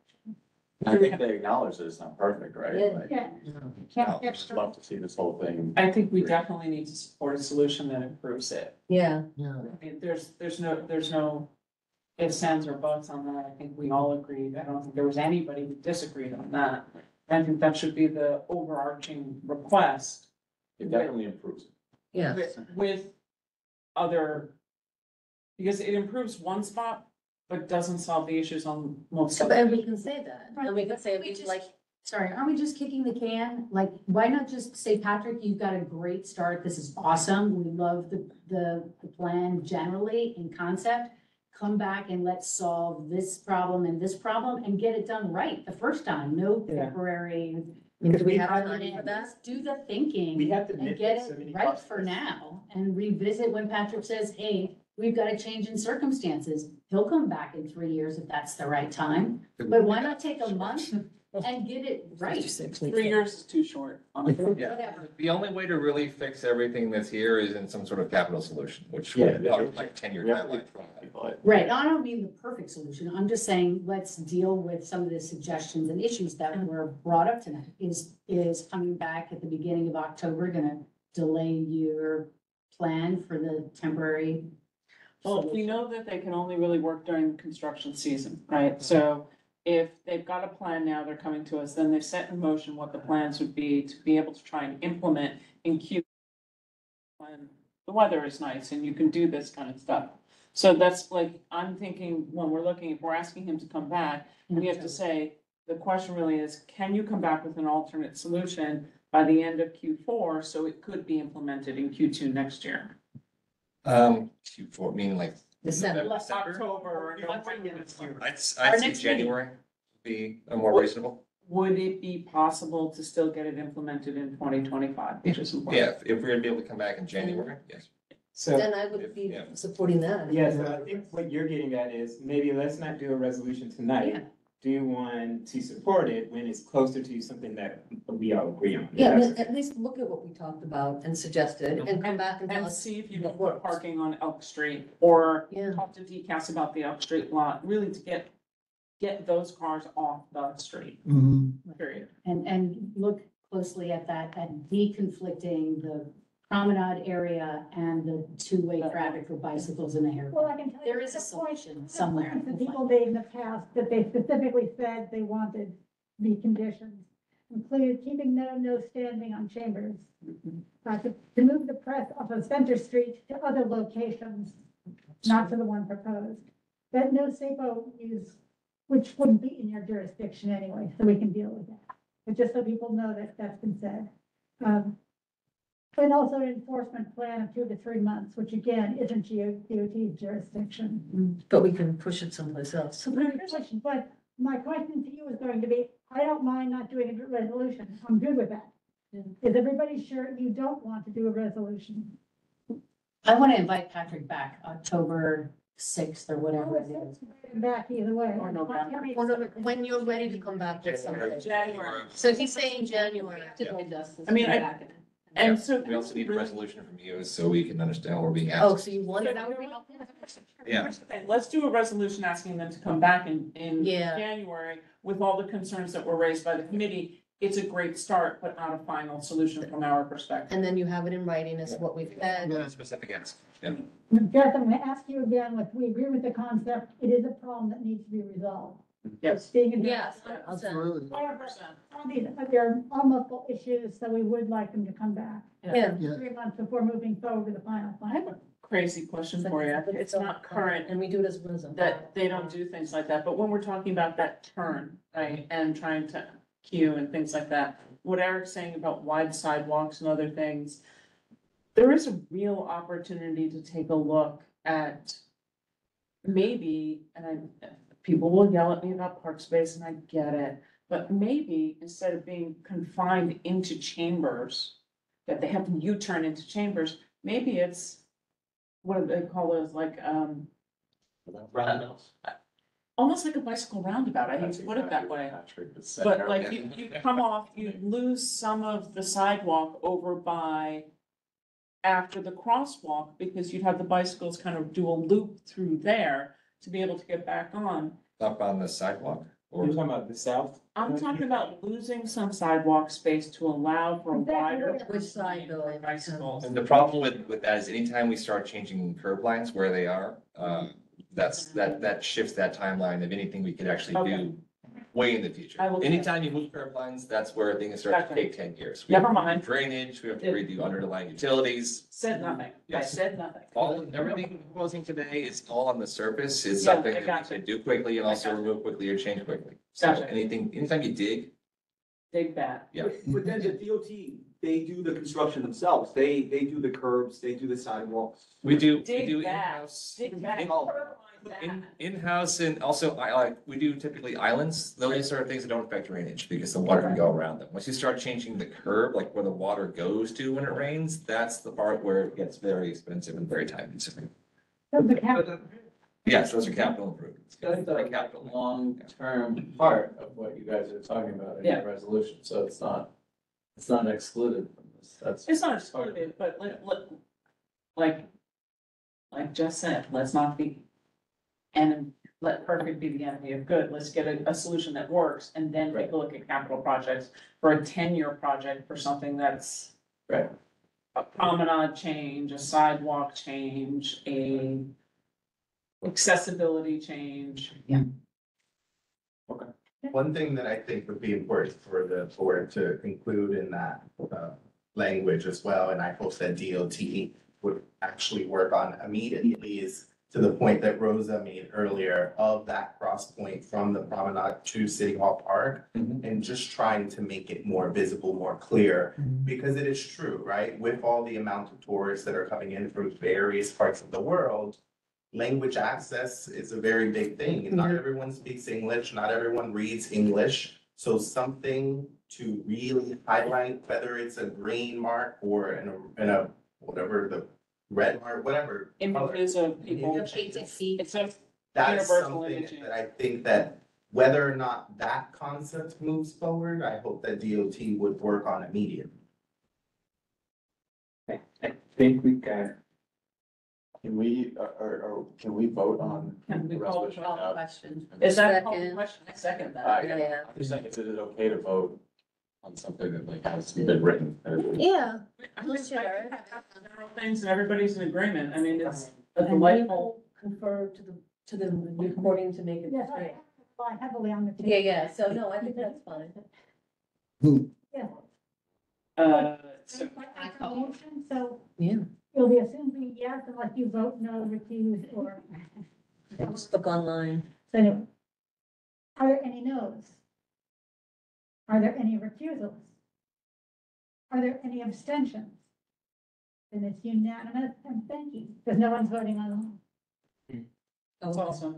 Thank you for tackling it. Thank you Yeah, for yeah. recognizing it. And thank you for taking it on. And listening to us and Yes. being willing to come back in January and change it up a little bit. That's amazing. Yeah, we're really excited. Thank you. Oh, can we go to our next one before I have to run?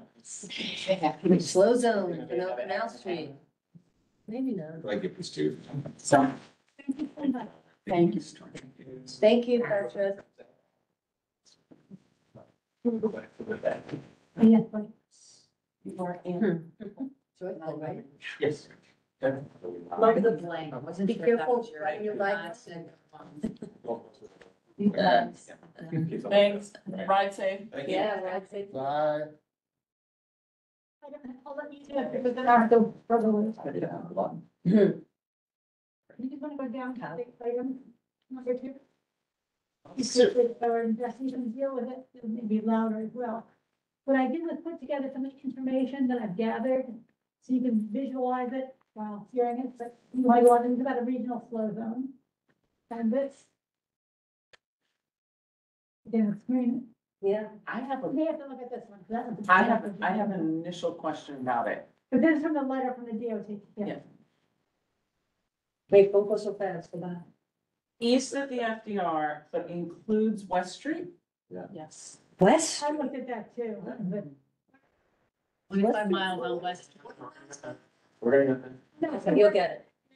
No, it's the next one that has the 10. wording. Reduce traffic. it's the wording. Okay, this tells us why, okay. There says the start, if there is Sammy's law that there are done in 2025. The next one is talking us about, we are elected lucky winner of one of the regional flow zones. Yep. And it's the Low Manhattan Regional Flow Zone. And this is exactly what's going to be done. Inclusive of West Street and Battery Park City. Yeah. I just want to go to the points, just because some people can't see them online. Yeah. Or on their phones. And they're reading, and I'm just like, I don't know. You just read the paper. So following areas in your district have been approved for reduction in speed limits. The entirety of Lower Manhattan, south of Canal and Rutgers Street, east of the FDR Drive, and inclusive of West Street and Battery Park City. But not including the FDR drive. Right. Right. West Street below Canal will be lowered to 25 miles per hour. Manhattan Bridge speed limits will be lowered as you approach Canal Street. Okay, and we're in the 60 days of notification period, so that's why we're acting, and there will be a resolution tonight. But give you one can take a stance. But the next one, there's more details in that. I think was the kind to get But going. that's different than what the last slide said, because the last slide said West Street is 25. This one says West Street is 20. No, it doesn't say No, that. Canal Street. Canal Street. Sorry. Apologies. No problem. So West Street, Okay, let me do the more information. does anybody know what West Street is now? 45? 30. 30. 30. Canal Street will be included, and the speeds will reduce to 20, like everything else, besides West Street. The regional slow zone will also apply to truck routes. So that means Broadway, which is a truck route, and Trinity. There are three truck routes in Lower Manhattan. There's Broadway, which is the southbound. There's West Street, which is two ways. And then I think it's Church, Church Trinity. which is northbound. Right. Right, and it won't be treated any differently than the Yeah, other. they would, ones. So they there's don't. no carve out for truck routes. Right. So the question I have is, would those be lowered to 10? No, they would be 20. They'd be 20, because it did say that there are some streets that would be 10. So that is for the 10 miles. Sorry, including what it used to be and it. Oh, good. Oh, awesome. Go on. Yeah, just go on. Okay, yeah, and then just that the signage will be posted to indicate the lower speed limit. And we are told the NYPD will be enforcing these new speed limits as they. Sure. And onward. Give you a number of sketches. This is what was reported in the news. Current status, The last change was 10 years ago, and it dropped from 30 to 25 miles per hour in general. Unless otherwise posted. We currently have 25 and 30 mile per hour speed limits in our district, 30 mostly being West Street. But they're really all gonna be dropped by 5 miles per hour. But in the DOT proposal, the regional slow zone for roadways below, and including Canal and Rutgers, will reduce by 5 miles per hour to 20 miles per hour. West Street speed limits, again below Canal Street, will be reduced from 30 to 25 miles an hour. The speed limit will be reduced to 10 miles per hour on all current and future streets where pedestrians, cyclists, and motorists share the right of way, such as on shared streets. And a 10-mile-an-hour limit will apply to open streets that have substantial design upgrades. And they have not been specified in our district, but that's just a general statement of the DOT. Question, shared street, what does that mean when you've got the roadway and then you've got the painted bicycle lane in it?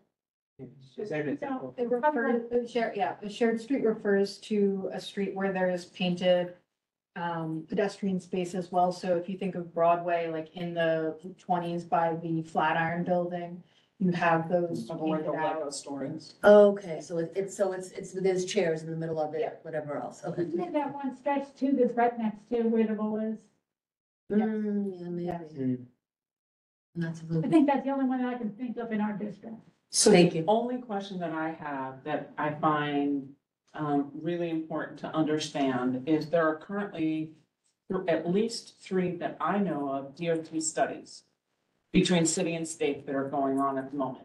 There is a DOT study that's involved with the Chinatown Working Group that analyzes streets that connect north and south for Canal Street, and especially over by Rutgers and in that area for both, and it's testing speed limits and access that will affect the directions of Park Row and the conversations around St. James Place and others. So I would like to know how all of this is taken into account there, because when they're talking about traffic and speed limits, and that's a big thing I don't need to go into, you know what that study is about. There's also a state DOT traffic study that is, we understand from our elected officials, that is going from 59th Street to the Battery on West Street, and talking about alternative uses on West Street and accessibility and traffic, bicycles, motors, I'm taking and away. vehicles, trucks and stuff. So I'd like to know how this is being accounted for and perceived and looked at and included in those 2 studies specifically. And there was a 3rd traffic study that was being done that I remember.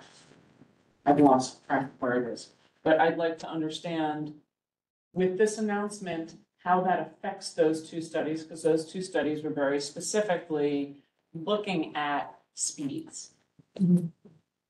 Great. So I'd have to bring that back, especially for the, at least the Park Row study that we're expecting to complete beginning of next year. So this may not already be implemented by that point, but I will assume that you're thinking of the future when this will be implemented and what that means. So we'll have to, I'll bring that back, folks managing the study and likewise for the other studies as well. And Kenny, are you considering Canal Street as a 3rd? That's definitely one. Yeah. No, there's the Chinatown Working Group Got it. one, there's a Canal Street one, there's the West Side Highway. I'm missing, I'm sorry, I just can't, the filing cabinet's a little full, of my brain. But, so the problem that I have is when we're taking a look and all these traffic studies have been designed for looking at speed and looking at improvements, and we are now having a holistic look at solving speeders.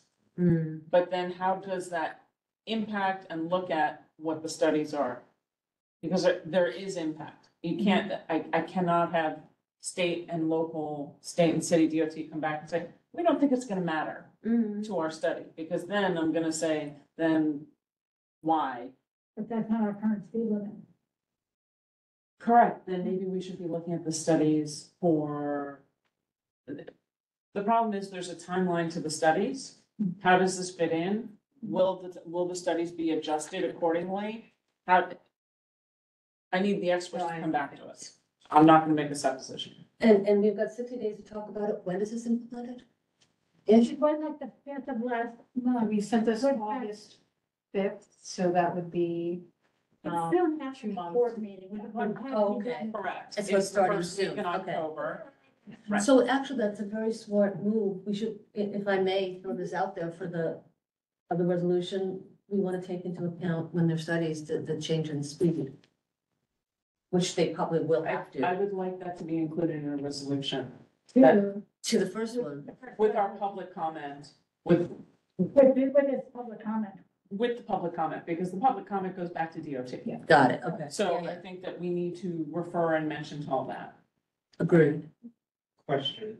That being one of these. All the DOT studies, both city and state, Right, be all the ones we adjusted, talked about, right. inclusive, reactive to this change. Yes, And when is this change gonna happen? it's, I have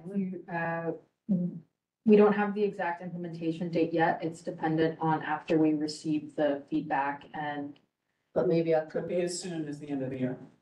we'll let you know when the date is I was final. gonna say, they originally said targeted for the end of the year, but it might Yeah. go into early next year. So Right, at the exactly. very beginning, they were saying it may not be finished implementation this year. And I love the fact that it would also apply to bicyclists, but If you want the next one, that raises, because I know the issue. Do we have more slides? Just jump the gun. sorry, I jumped the gun only because You're pizza now. I'm peacing out. And I appreciate all of the time and attention, and I apologize for the early departure. Thanks, Thank Tammy.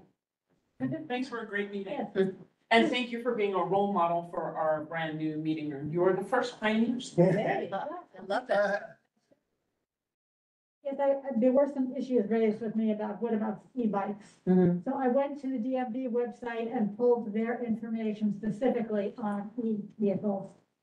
And it's illegal to operate an electric scooter in excess of 15 miles per hour. We can't set rules by what's illegal because that's a problem. Class 1 e-bikes, maximum 20 miles per hour. Class 2 also up to 20 miles per hour. Other than the person could be using their own power beyond 20 miles per hour. So the bike will either assist them upstairs.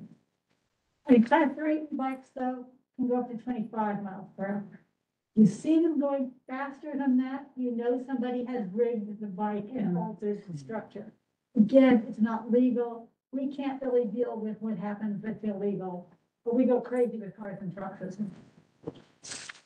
Will the city bikes and everything be calibrated so that will be, I guess that will be it. State law, this is state Okay, law. well, this is today. Like I said, this is what it is, they did the DMV. Got it. And it is citywide, it is statewide. There's no reason they're gonna change it because of our slow zone. The other hand, cars aren't restricted to only going the speed of the roads. Although some cities and some places are now locating, requiring that on future cars, that there be speed limiters. That read the speed limit of the street and don't exceed it, but that's future. But anyhow, e-bikes and e-scooters can operate on highways with a posted speed limit of 30 miles per hour. So actually, they're already legal on West Street. They are legal, yeah. Yeah, I didn't realize they were legal on West Street, but they are. According to Insane. So they Take still will be your at life in 25, your hands. but it's no change. And when they cross the border at Canal Street at 30, there'd be no real change. So that's what I got from the DMV to update those kinds of questions. Thank you. I think that's it. No, you have Okay, some of our requests that we've made about streets, just so we also are compliant with our past history, yeah, of precedents. Vision Zero corridors near our Canal Street, which is now included, Sixth Avenue and West Street, which is also included. Got all? Yeah. So we have asked for some slowing, and we have asked to the pedestrian priority area and sign off. So it isn't as if our district hasn't been asking for slowing of streets, we have been. And I want to point that out to people as we move forward with discussion and please. What do people want to say or ask? Cody. With enforcement though, will this call for any sort of more rigorous, Enforcement. Yeah, yeah, I mean, yeah. Because I mean, Lot more tickets? I guess so, I mean, because, Oh, I have a question that I'm gonna add to it. Will they have electric cameras, speed cameras? So They this, do. yeah, that's a good question. yeah, this wouldn't add speed cameras, because speed cameras, the state has control over the, siting of them. And the DOT and the city, have to advocate for, more speed cameras and has in the past. Currently, it's not being expanded at this point. It's not being expanded currently. Was expanded last budget. That was red light cameras. But you're right. Yes. I just wonder, like, you know, Will be recalibrated though in our zone for those that do exist? I would believe so. Have to double check. Yeah, they should be. Yes, our code. I'm sorry, how, I mean, it's just signs that are gonna be posted, and that's it. So signs will be posted, at Canal Street, and where the slow zone starts and throughout the zone itself, the exact locations to be determined. Like we rely on NYPD to enforce speeding violations throughout the city, that would still be the case here with the lowered speeds. So you guys are working with NYPD to, I mean, you would be working. Yeah, I mean, we to get streamline. complaints a lot, from residents and we ask NYPD to increase enforcement based on what we hear from constituents, so that wouldn't be different here. What about any traffic calming measures like bumps or anything like that? I mean, we study, whenever we receive suggestions for speed humps, which are smaller than bumps because bumps will knock over a bike. Whenever we receive suggestions for them, DOT is required to study all of the suggestions, whether they're from community boards, individuals, elected official offices. And we make determinations on whether they're able to be installed based on, the speed of the vehicles that we observe, the utilities under the ground and the geometry of the street. So this wouldn't really have an impact on the installation of speed humps and speed. Just, wondering like if someone's who's driving from the West Village suddenly I like, see what ooh, you you mean. got a slow zone Yeah. now.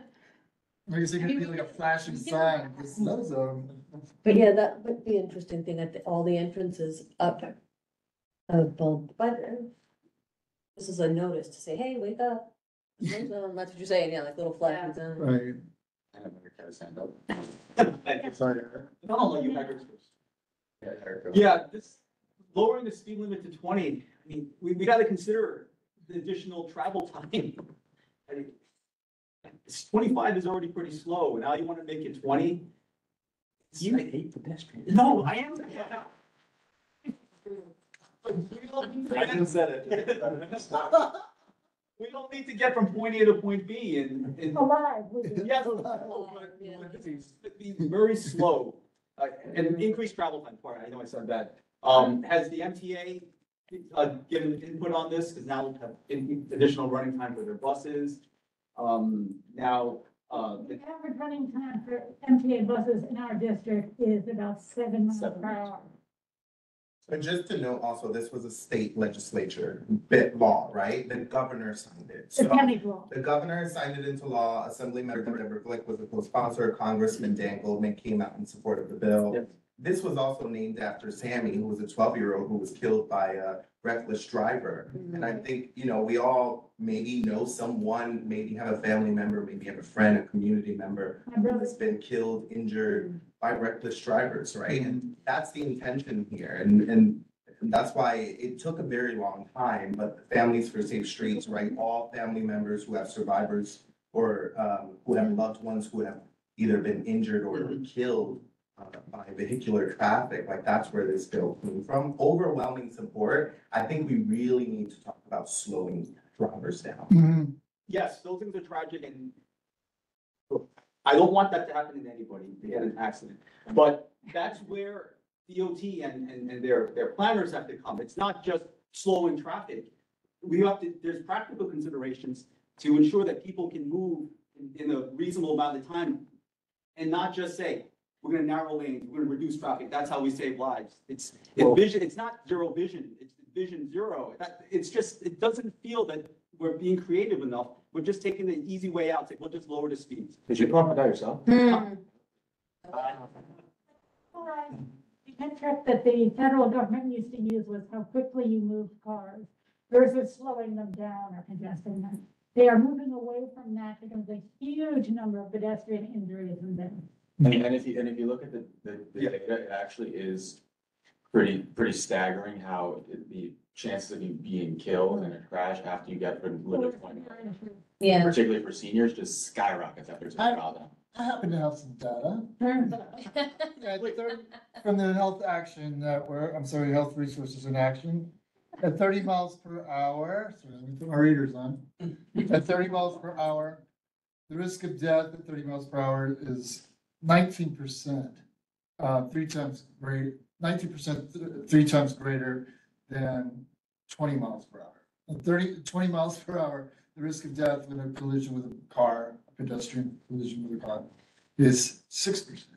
Although may I see that was done when cars had lower noses. Yeah. Now that there are more SUVs and small trucks, which now make up 75% of the vehicles sold in America, there's a much higher kill rate and injury rate because they hit upper body and head. And then one more to your point, that's lower traffic.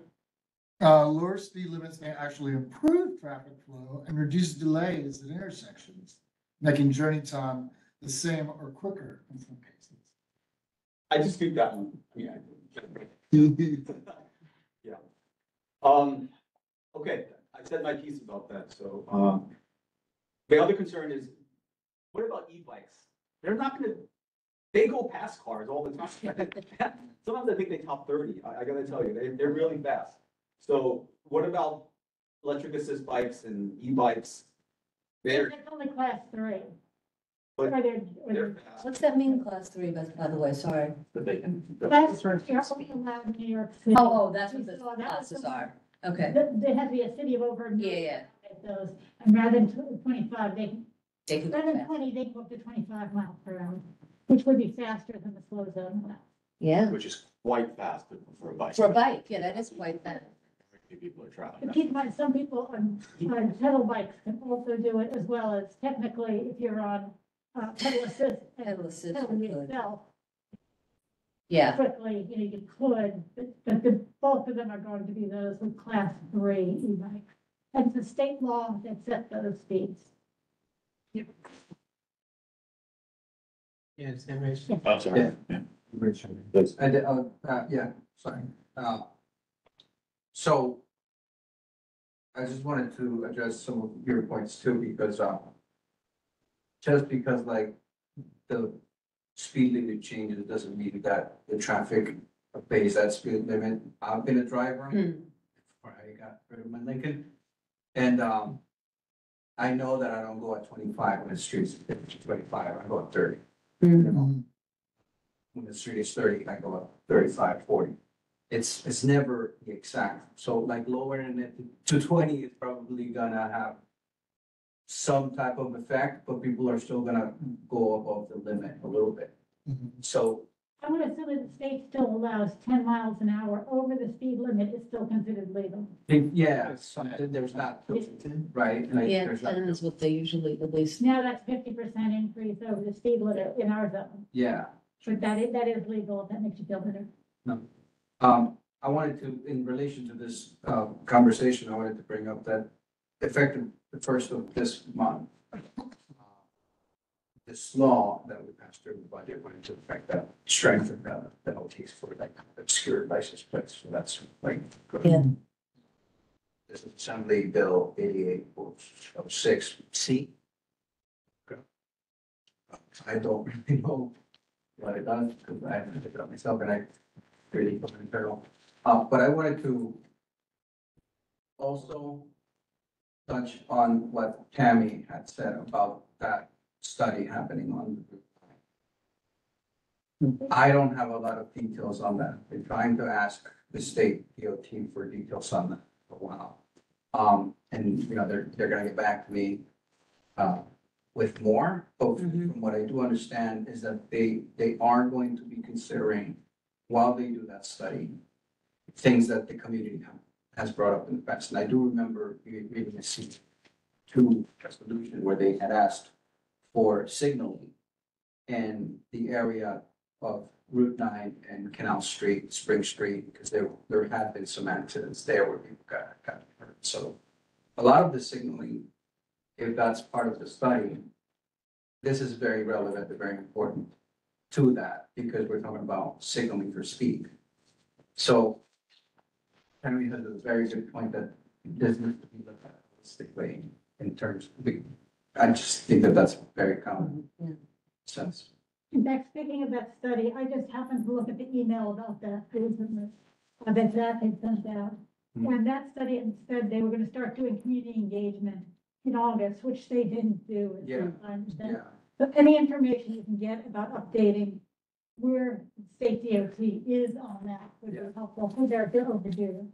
Yeah, I agree. Every week, I'm sending an email about this. Yeah. See, I even a press release on it. I don't know anything outside of what was shared with Zach. I don't know any more details than about the study. I wish I did, but. So I will get back to you guys as soon as I have an answer. And I'm with Senator Kavanaugh's team too, Dan Ryers, who, so we're in the same. You have to remind people that the issues that have come up are things such as e-bikes, especially those that are cargo bikes riding on West Street. The crossing distances and times are really too fast for elderly especially, and those bike conflicts at the other side can slow some people down as well. There are a number of issues to be looked at, so I hope it's not just speed. But in fact, speed is a problem, and I know throughout Rebecca, there have been multiple complaints, especially around the Holland Tunnel. Here. Yeah, Brad.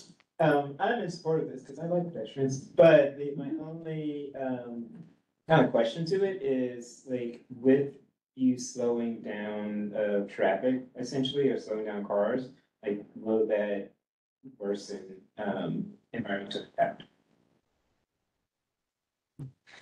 But in most places it doesn't.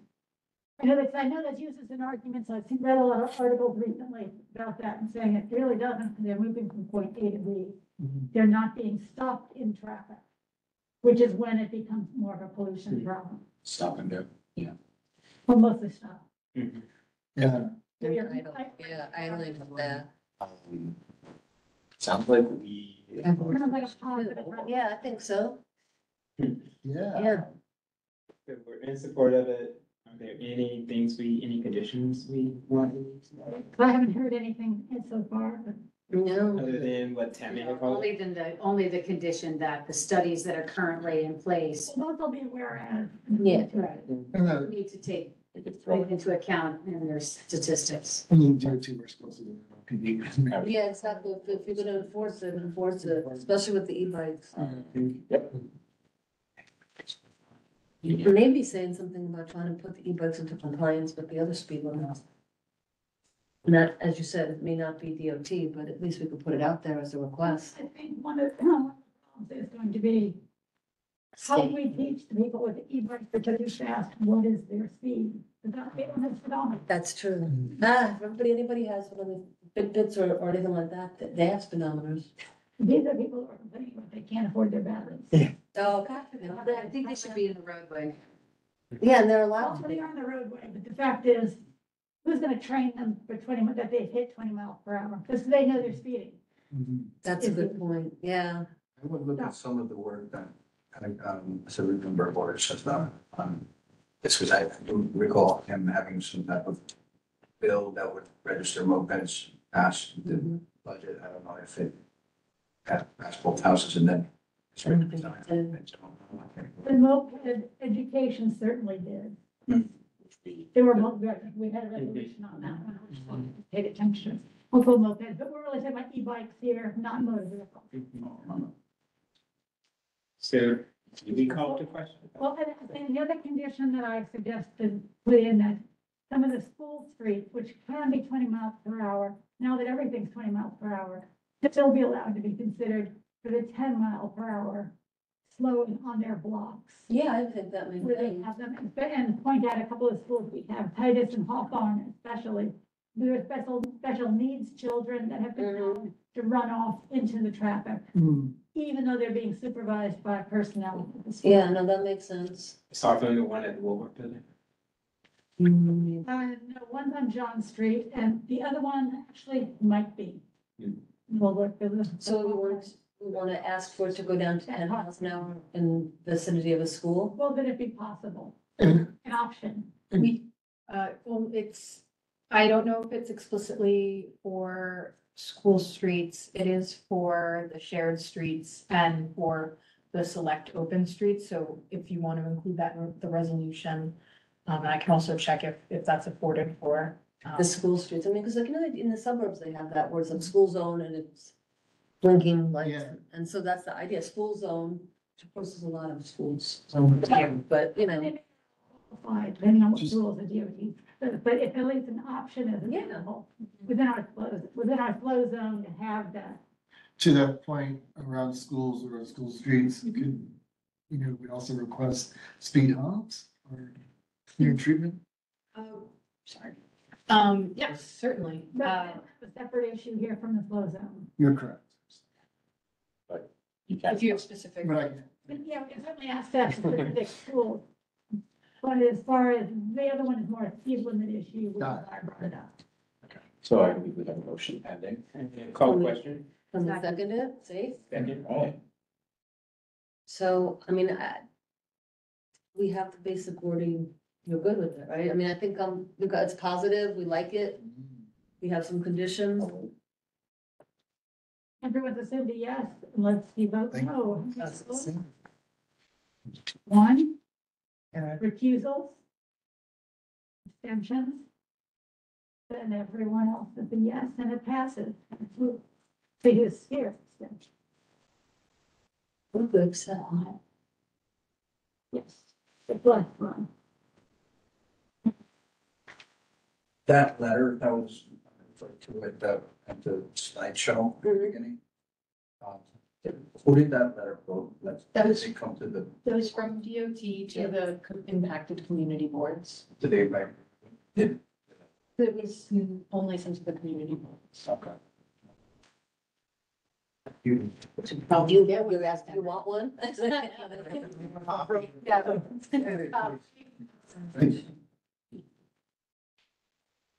Next up. Yes, move on to the next one. Yep, thank you so much. This was Thank you. wonderful. Thank you, guys. Thank you both for coming. Oh, nice to meet you. Excuse me, no, it's what I'm calling.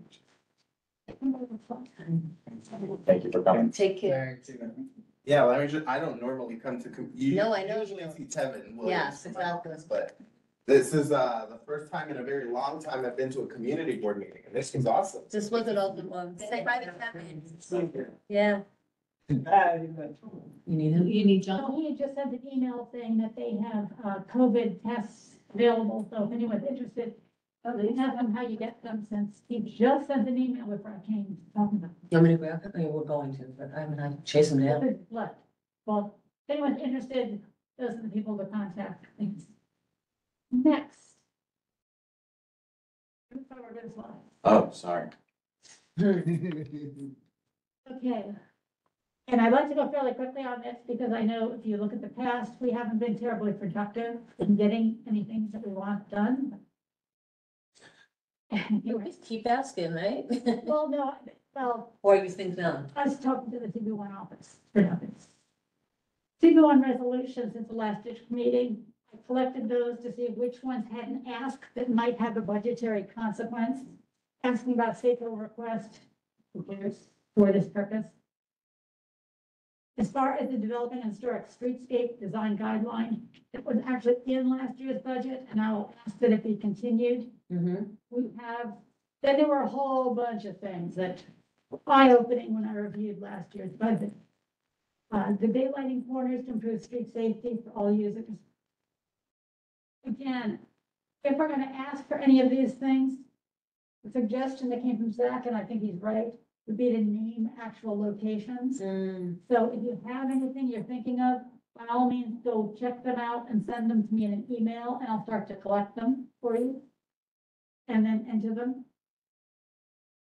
As far as requesting a crosswalk at PS 150.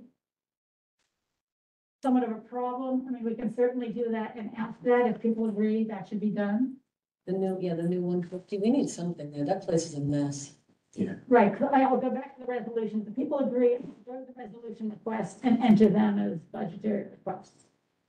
Because the revocable consent, the anchor bolts, that did have the one proviso where it asked to, for the creation and make public a plan for safe and accessible mobility. So if you want to ask the mobility plan to be developed. Yeah. Okay, and a request in New York City ferry route to LaGuardia Airport. And to go to the EDC. Okay, so that's really all there is, and I'll ask for those and don't ask like you've never seen them before, because I've mentioned. Yes, that makes sense. Is daylighting a budget thing? Because it's already happened. Well, I'm gonna get to some of the problems. I'm gonna go to the next one, and I had lots of eye openers when I read the budget and the responses in it. Some of the things I came up with, and while reading it, I was very disheartened while I was reading it, so don't take it too seriously. But when looking at fiscal year 2025, which is the current one, responses need to be, and we need to have a better understanding in the community board, or at least me. Many of them this time, and I've never seen it before, what is arts? Yeah, that's the first time I was gonna ask that I question have too. no idea, and I searched it and I couldn't find Arts it.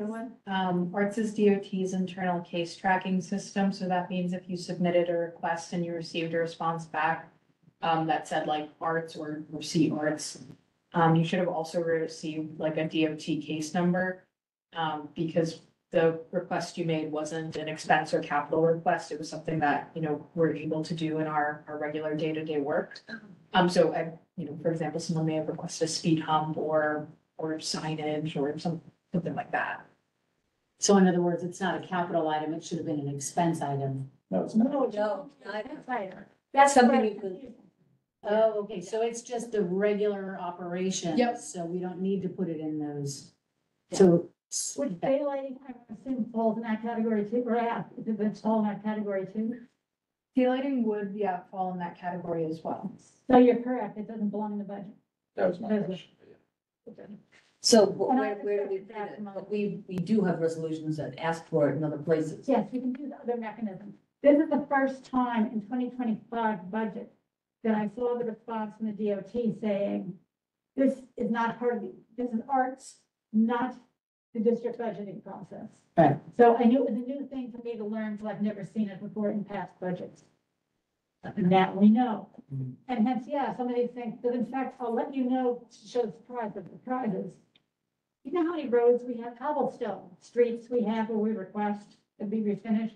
I think I counted 8. That's the response we got to all of them. Yes, I looked at that as well, so that was my question. So So it's not just signs or things that are relatively inexpensive with paint, it's things like cobblestone street. right, it's Northmore, it's Franklin, it's Vestry, it's Harrison. Harrison, it's Wayne Street, which actually should be removed from that. It's Staple Street. J Street. J Street has already been done. It's not requested. Anyway, but can we get an inventory of things that have those case numbers assigned to them if they exist? From the request made last year. Yeah, the ones that say arts, can we do a search somehow and get tracking numbers for those so we know what the status is? I can go back and see if we can share those with you. And then my question is, Do you need a copy of the district budget, or do you have access to that to be able to find them? We should have a copy of it. If And you I don't also have have to- that, then we can send you a link to the district budget. because my question is, you said that the things that fall under your jurisdiction that would not be budget, but would be in the arts system, by putting it here in this, and it's saying it goes to the arts process, not the budget, does that mean we flagged it for you, or it means it's just a black hole? It means you flagged it for us. So for the cobblestones repairs would likely, they would have been entered into the system and then shared with our colleagues who do the cobblestone repairs every year. And as we probably shared in the past, DOT has a really limited budget and Yeah. time frame for cobblestone repairs every year. So we have to prioritize, the ones that are, you know, need the attention the most and versus the resources we have. Yeah, and this is taken away from Kate, because this goes back to our CB1 office. I know that Clary has brought up in the past, they would like to prioritize. How do we Elizabeth prioritize? Cobblestone streets. So there needs to be some kind of mechanism. I've been asking for years for a group of members or someone go through and clean up the budget. There are items that have already been funded, finished. There are ones that we've already asked to be taken out because they're obsolete at some point. There are those that, like this with the arts budget, that really need to be followed through and then dropped off the budget, not done again next year. Right.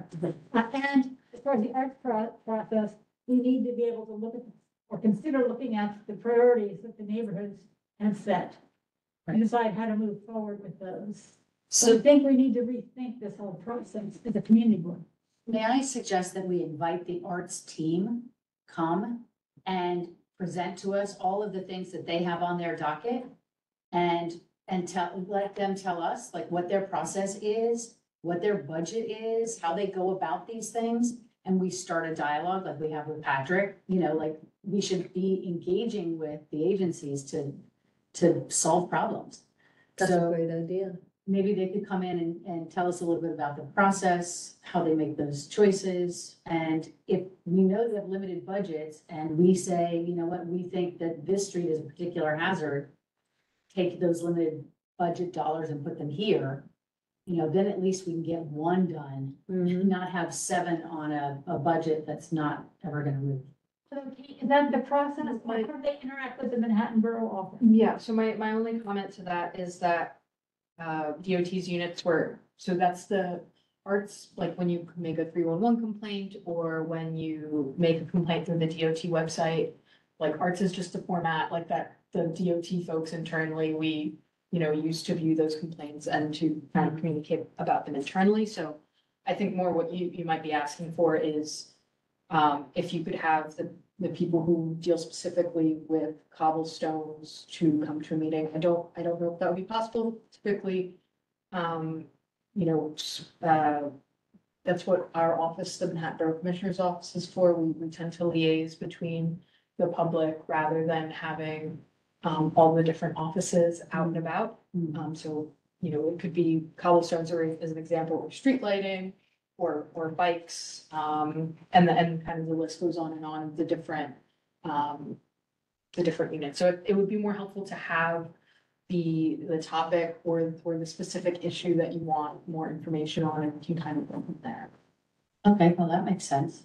So you're already here then. We already have what we need. Yay. So then we just need to organize a discussion around particular topics when they come back from the budget process so that we can shepherd them along in some way with you.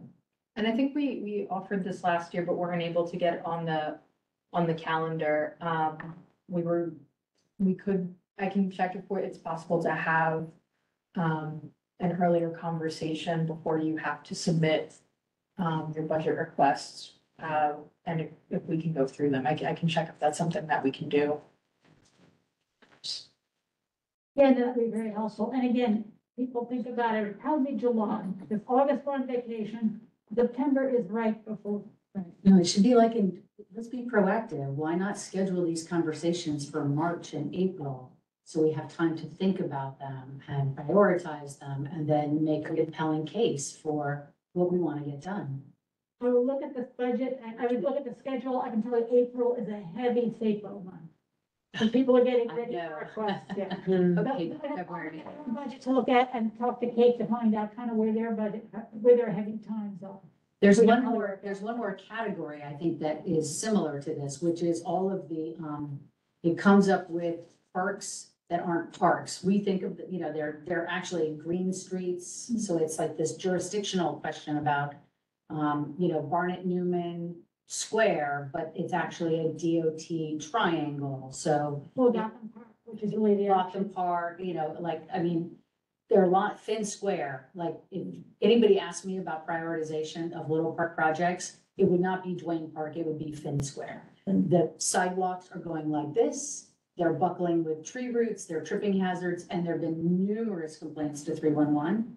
But nothing, I fear it's another one of those things where there are 8 projects vying for limited dollars, and it's unclear about what the prioritization process is, and whether or not that's a capital project, an expense item, or, you know, whether it's DOT or parks, you know, there's just a lot of questions, and we have probably 6 or 7 of those in the CB1 budget as well, that lack that kind of clarity. Why don't you give me a list of some of the areas you're interested in?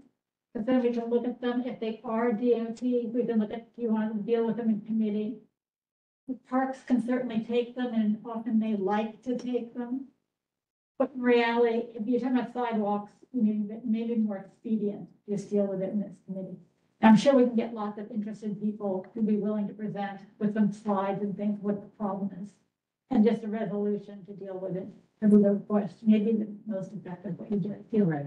Right. It's just that those things that are DOT property or whatever, they're not within the Parks Department. All the budget requests go to Parks, and Parks says there's insufficient resources.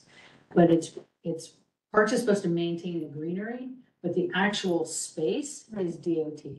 So I think, anyway, it's just another one of those things where I think our budget process is inefficient, and our requests are inefficient because they're going to the wrong agencies, and we're not getting anything done.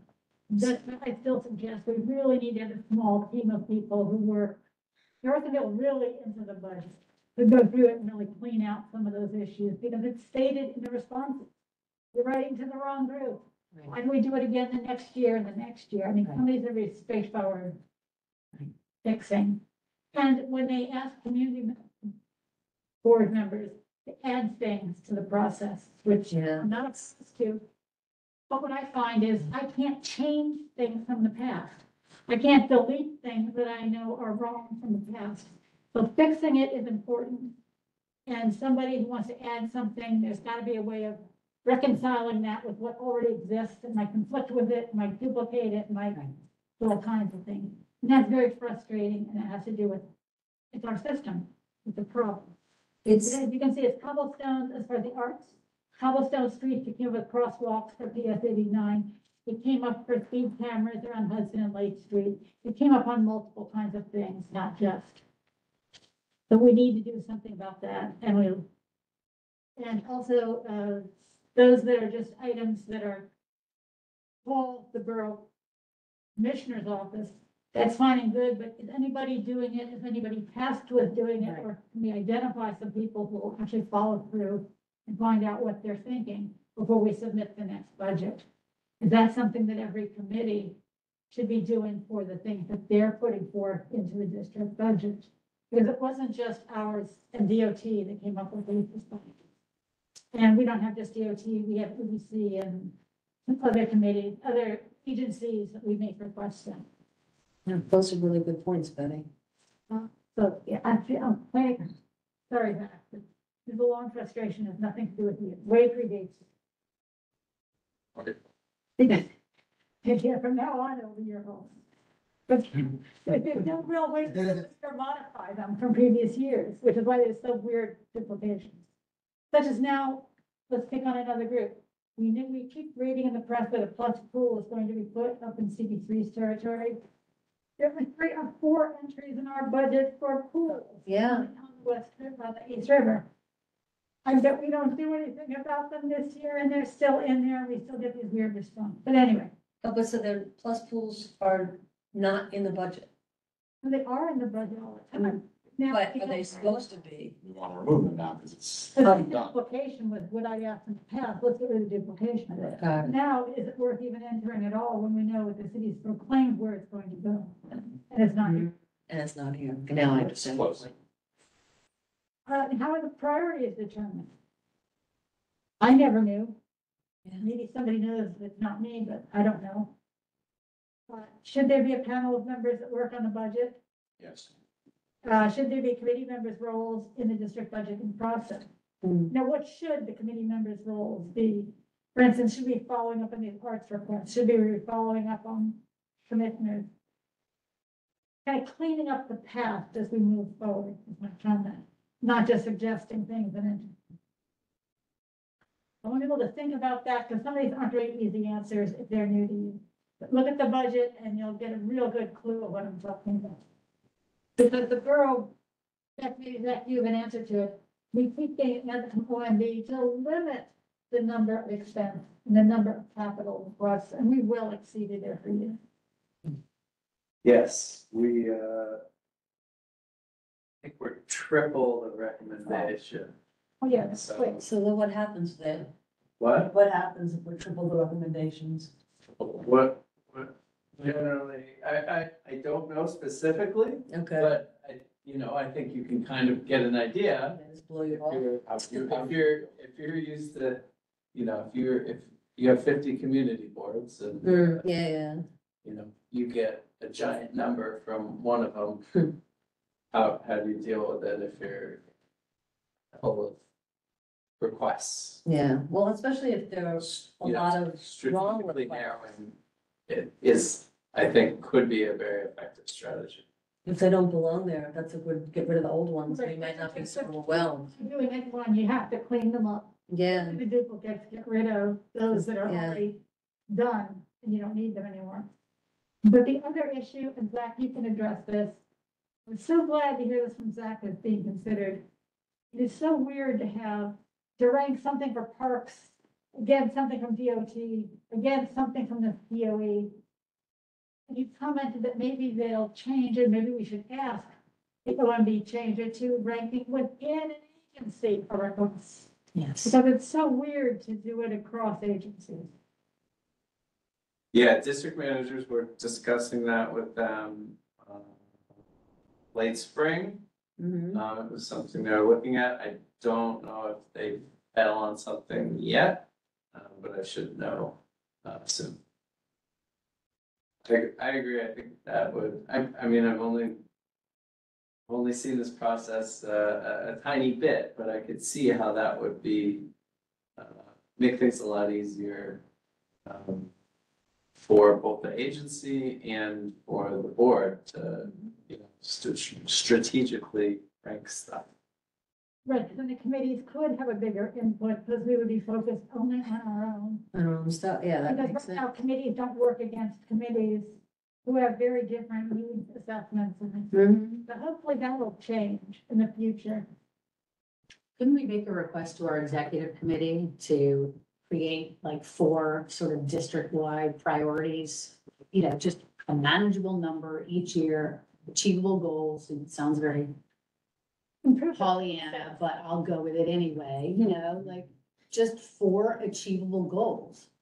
Good idea. And then everybody on the board can be advocating for the same thing all the time until they're done. Yeah. Right, well, and serving the whole process because it's broken. Absolutely. So, okay, there will not be a resolution, but I want things for you to think about because it's gonna go next month. We'll Yeah. actually vote. We have And to, then you're gonna get this and they say, here it is, vote on it. And you'll say, I had no say on the priorities.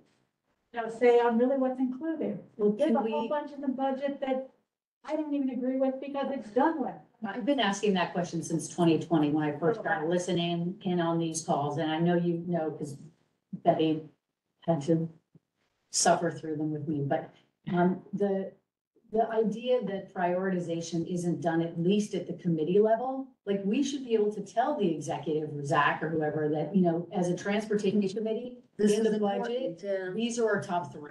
Yeah. Or these are our top 2, whatever the number is, like, Except our experiences. well, but let's not. Which is since the first year. But we're gonna forge a new path, Yeah. right? So why not just model the behavior that we want everybody else to follow? And the transportation committee has looked at its budget of all the things that went to all the requests that we've made. And here are our top 4 transportation committee priorities, and we'd like to see them reflected in the budget that way. Do you want to wait until next month to do it, which can be done fairly quickly? Where we can look at what's been entered to the DOT to go in the budget and then work with that Yeah. list for you to say, let's pick the top 4. There think was a that makes- spreadsheet version Yeah, back in the day where we could sort and filter by agency. Yeah, get that. If we could share, it's probably a Google Doc kind of a thing. I Yeah, think Frank. I put together, with the help of our intern from Pace, a new version of that. I can get that out to you. Sorry, it's my first day back from vacation. No. Oh, welcome Uh, back. Get that out to you. Well, that's fine, because we need to be entering, so why don't you give us a couple of weeks? Is there up and ready for people to enter ideas into the new budget? Enter ideas. In the past, that's what's been done, correct? There was a We link did, you could go we did, into. But I think it's better if we don't mess with the I agree with spreadsheet. you. I think because it became chaotic and then I think all the prioritization conversations got lost. Exactly. I think it's better if you give us all our own copy, not your Google Doc. Let us filter it the way we want and have us come back as we would in any board meeting or committee, group meeting. And collaborate and say, okay, this is how I sorted it, and maybe we'll find that we're all in alignment on some Don't want things. the new ones. And then add- This year's resos Yes. should really be in the mix, otherwise what are you ranking?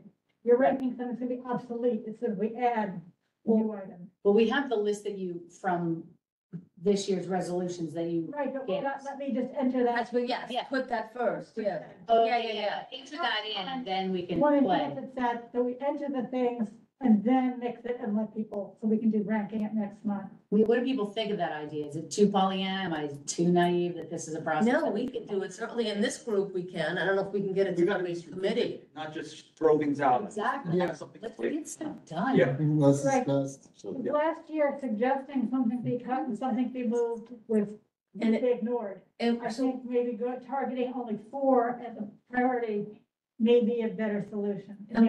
And when you said to be cut, I mean, anything that's been denied should come off the list, right? Or been addressed. That's not exactly true because the cobblestone streets have been denied for over 10 years. I But think they it's- shouldn't be there apparently. Right, because they Well, don't they're belong. parks, right? They should. Yeah, so now we know they don't believe there, so they should go. But we need to get permission from Tammy and Zach that that's the way the community board is moving. We should talk about. Maybe that's the problem. Zach. Well, exactly, that is one of the issues. I mean, I know you're not. I mean,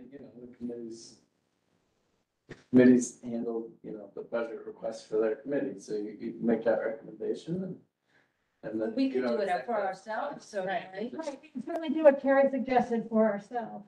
But as far as winnowing out the stuff that we really don't want on, my success has been 0 in the past. Even in our own stuff. Yes, Well, we should be able to do that.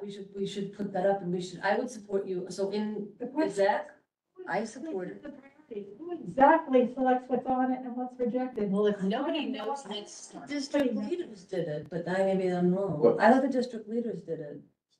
But I don't know. I don't know, because none of us are part of the process. No. So nobody knows. And I don't know why I thought that. So, Somehow it felt like it was Lucian did this. And that's why I say that, but I don't know if that means. Certainly the chair. yeah, it's chair leadership. Okay. Sounds like a coup is brewing. No, not me. Not me, no coup, no coup. Give them information so they make good That's decisions. exactly right. We need to know what we want as a Yes. committee. And then from there it goes up and however it goes, but we gotta know what we want. Like everything else in the committee. So number one, that will give us where we're gonna enter things for this year. I will enter the things from the resolution that we spoke about. Then we'll get it distributed by DOT, EDC, things that are transportation related. And people can look at it so that October meeting, we'll look at ranking. Top four. Top 4, and then we cut everything down to our top 4. Our suggestion and recommendations could be, we want these 4 items in there, nothing else. Ideally. Get a top 4, and if there are any other really high contenders, Yeah, maybe. because everyone's not gonna agree on exactly the same. Yeah. The one or two. Yes. Okay, way to move forward, that's good. Next, That's great. That's a good idea. Good ideas, good ideas. pressure bus stop on West Street. This, I wanted to just introduce to get some feedback from you. Why just introduce, it'll be finished in October. CB2 is putting this forward and has asked us to participate. The committee did pass the resolution, CB2. July 30, CB2, on July 31st. They have not taken it to full board yet. So they haven't been able to disseminate any of it, which is why I have nothing I can act on, which is why there's nothing you can act on. So that's why it's going into October, to see how we want to deal with theirs. We merely want to accept theirs. We want to write one that co-ops a lot of theirs, but adds some of our own issues. we can deal with that next month. So right now, there's no buses on West or. They're not down here. The M20 or whatever it is that comes from Battery Park to Harrison. But it doesn't It's that little one, that little. It's that little stretch. There are buses on West. There are Only, actually not. only in CB4, not in CB2 and not in CB1. There's no stops, certainly. No, like, at like, I don't know what kind of bus it is, I don't take it, but like the intersection of like Northmore, I think, and West, where you cross to get to the S-Line, there's buses that stop right there. But there's nothing on West Street, but I guess they're No, not that saying. is, it's on West It Street. stops on West. Yeah, But what they're asking for is people who want to go from one place in Hudson River Park to another really can't traverse the length of West Street. Which means stopping on West Street, making new stops, They yeah. originally said they want them to services the corridor from 8th Street westward to. Got it. And so it came up with alternatives, ferry bus, and let's focus on the bus, because everyone seems to agree. There are multiple buses, not many. There's more than one bus in CB2 that goes towards West Street, but they're still complaining that there's really no way. So north and south. And the seniors and disabled are their biggest targets, but let's see what CB1 says. CB2, they voted unanimously in favor of resolution, so I do know there is one out there. They are mostly concerned about children and seniors. They are concerned about the Hudson River waterfront not being best utilized by the people who live in the area, as well as people communicating. Tammy brought it up to me first, and again, she is chair or one of the co-chairs of the Hudson River Park Trust Advisory Council. So I have approached her about getting a resolution for it, but they are complaining. They can't really get to different locations within the park very convenient and not easily at all. and so with this, you might not have an answer for this, but is the question or answer like, what side of the street would the buses be on? Cause like, what I'm thinking right now is like, the northbound side, I'm pretty sure, and I'll take a picture next time I walk out over that way, has a bus stop or two. But like, I can't imagine many places going southbound. Yeah, I don't think of any southbound that I'm aware of. That it would be, That's a little bit, but the MTA admits they don't service it. Yeah, there's no. Yeah, and maybe it's not an MTA bus, because I don't recall any bus stop. So, you know, what they talk about. Maybe it drives on it to get someplace, Yeah, but There's only the only one I'm aware of is the one that comes from Battery Park City, comes up the west side to Harrison Street and makes a right. and then it comes, yeah, because it comes And around and goes east. Cuts in from there, Really, there's nothing that's the here. next one. the M20. Yeah. M20. And that was one of Tammy's comments, is because she makes the trip so often, there's really no way for her to get to where she needs to get within the park or even to the park from where she lives in Berry Park City. No, it's a bike ride or walking. That's it. Right, as you said, so there are a number of people that this just is not suitable transportation.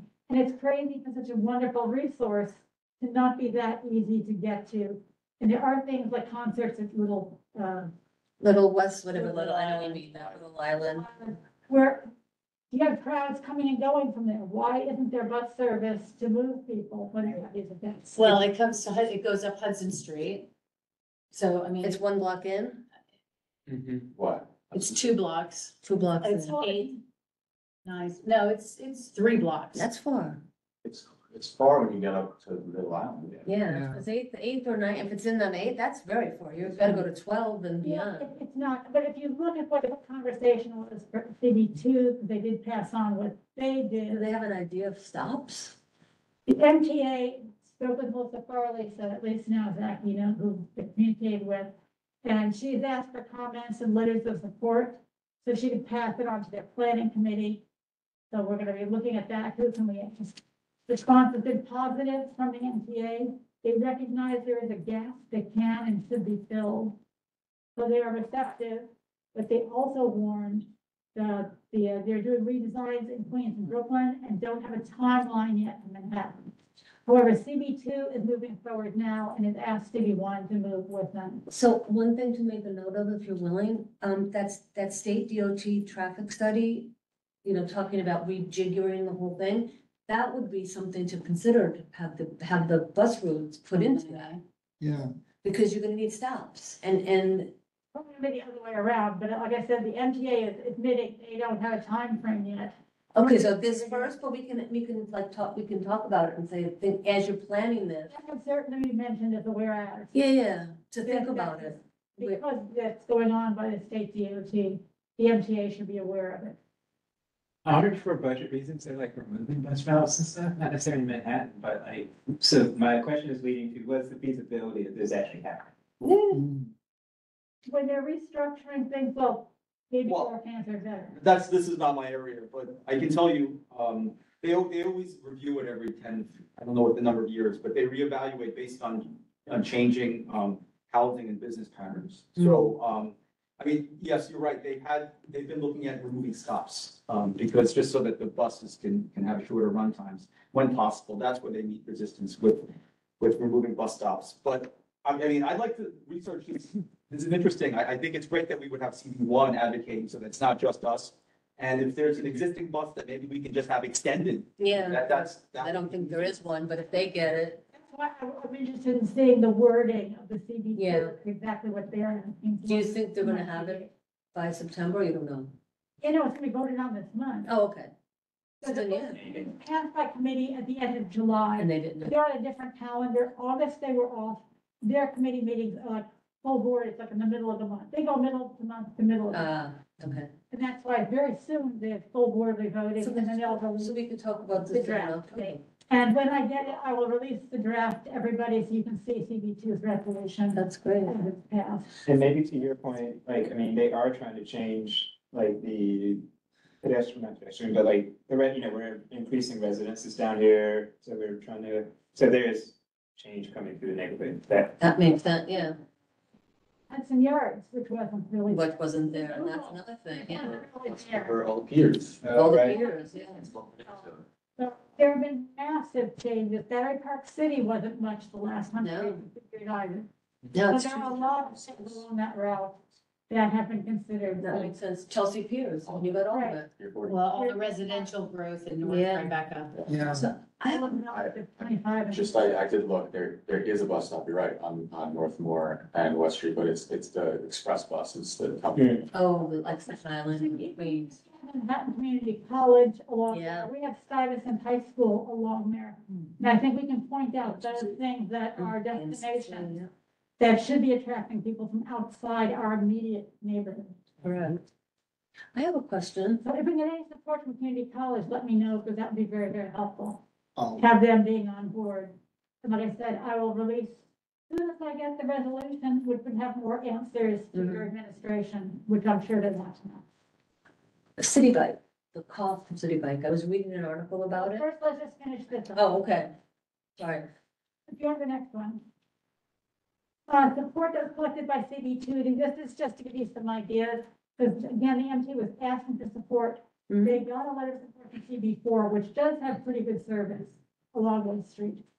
The Downtown United Soccer Club, the Greenwich Village Little League, Little Island itself. So I think I put down some of the things. Next. Yeah, who can help us? What about, I was thinking the downtown boathouse, which is Pier 26. Downtown Little League, which is a separate one. The Hudson River Park Advisory Council resolution, which Tammy has promised me she'll get done. The Tribeca North Neighborhood Association may or may not be willing. I think there's also one at, if we can get the community college, that'd be great. I think there's also another association by Independence Plaza, which surprised me when I heard the name of another Tribeca Neighborhood Association. I didn't know they even existed. There's the one fighting the tower. Right. So they're just focused on that. If they're, I'm I saying, can ask if if they're they- focused more broadly, it would be great. Would they be would they be interested in the bus service? Because we'll know more. Only the tenants association. Would have a say, yeah. Right? You would know, do you know that? No, I don't know them, but With having seniors as well, that it's, to not have to travel so far to be able to get buses. Do you want to ask like City Winery, there's the Pet Shop Chelsea site? Piers. Was that not us? Chelsea Piers. Well, it's Hudson River Park is the City landlord. Winery. City Winery. Hudson River Park is the landlord for City Winery. Yeah, that's okay, but City Winery could pop in, could make it, and then Chelsea Piers is out of our jurisdiction. Did you Yeah, if you think of anything else we want, we'll. I don't know who we go to, but like Whitney. It's within us, yeah, they might care. That's not really awesome. Yes, Little League. Little League. Dusk was on there. Which one? Dusk downtown. Oh, so- Dusk. Yeah, Dusk. Dusk is a different one. Dusk is a private league. Yeah, that's true. Dusk and downtown. Wasn't there, as long as they use. Yeah, but I'm saying, but the different groups. I don't, do you know them? Winery, and then there's whoever the boat restaurant is. City Vineyard. City Vineyard.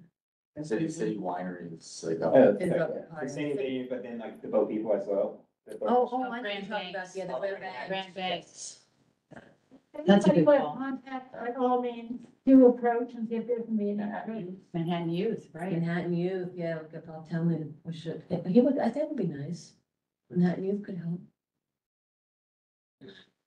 Yeah.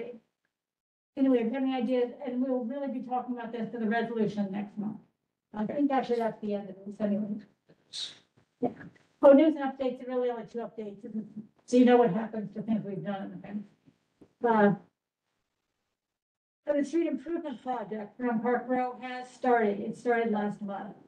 It started at Worth and Oliver Street, just go to the next one. I think it's a picture of the overall map to remind you of where the project is, kind of what they're doing. But it has started and hopefully we'll get information. Project director's been sending me emails when it started things. Hopefully if that keeps up, keep track of these various changes will be occurring. It'll be nice. Street improvement plan. Yeah. It's meant to be like sort of temporary while the bigger improvements get put in. It's not meant to be temporary, but it is the shorter term Shorter. fund. Our music fund. And yes, things like the fencing will come down as they add the sidewalks. It's gonna be a lot more space. It'll be, the openness should be very. Start. I'm not that. Yeah. Just use those forever. Any other one? Yes. Right? Sure. So Kate, does the DOT plan have a date to open Park Road to, I mean, we're supposed to test it to see how the traffic flows. So we're currently conducting a traffic study that is part of the larger Chinatown Connections and Kim Lau Square redesign that we've proposed, partially funded through the state's DRI.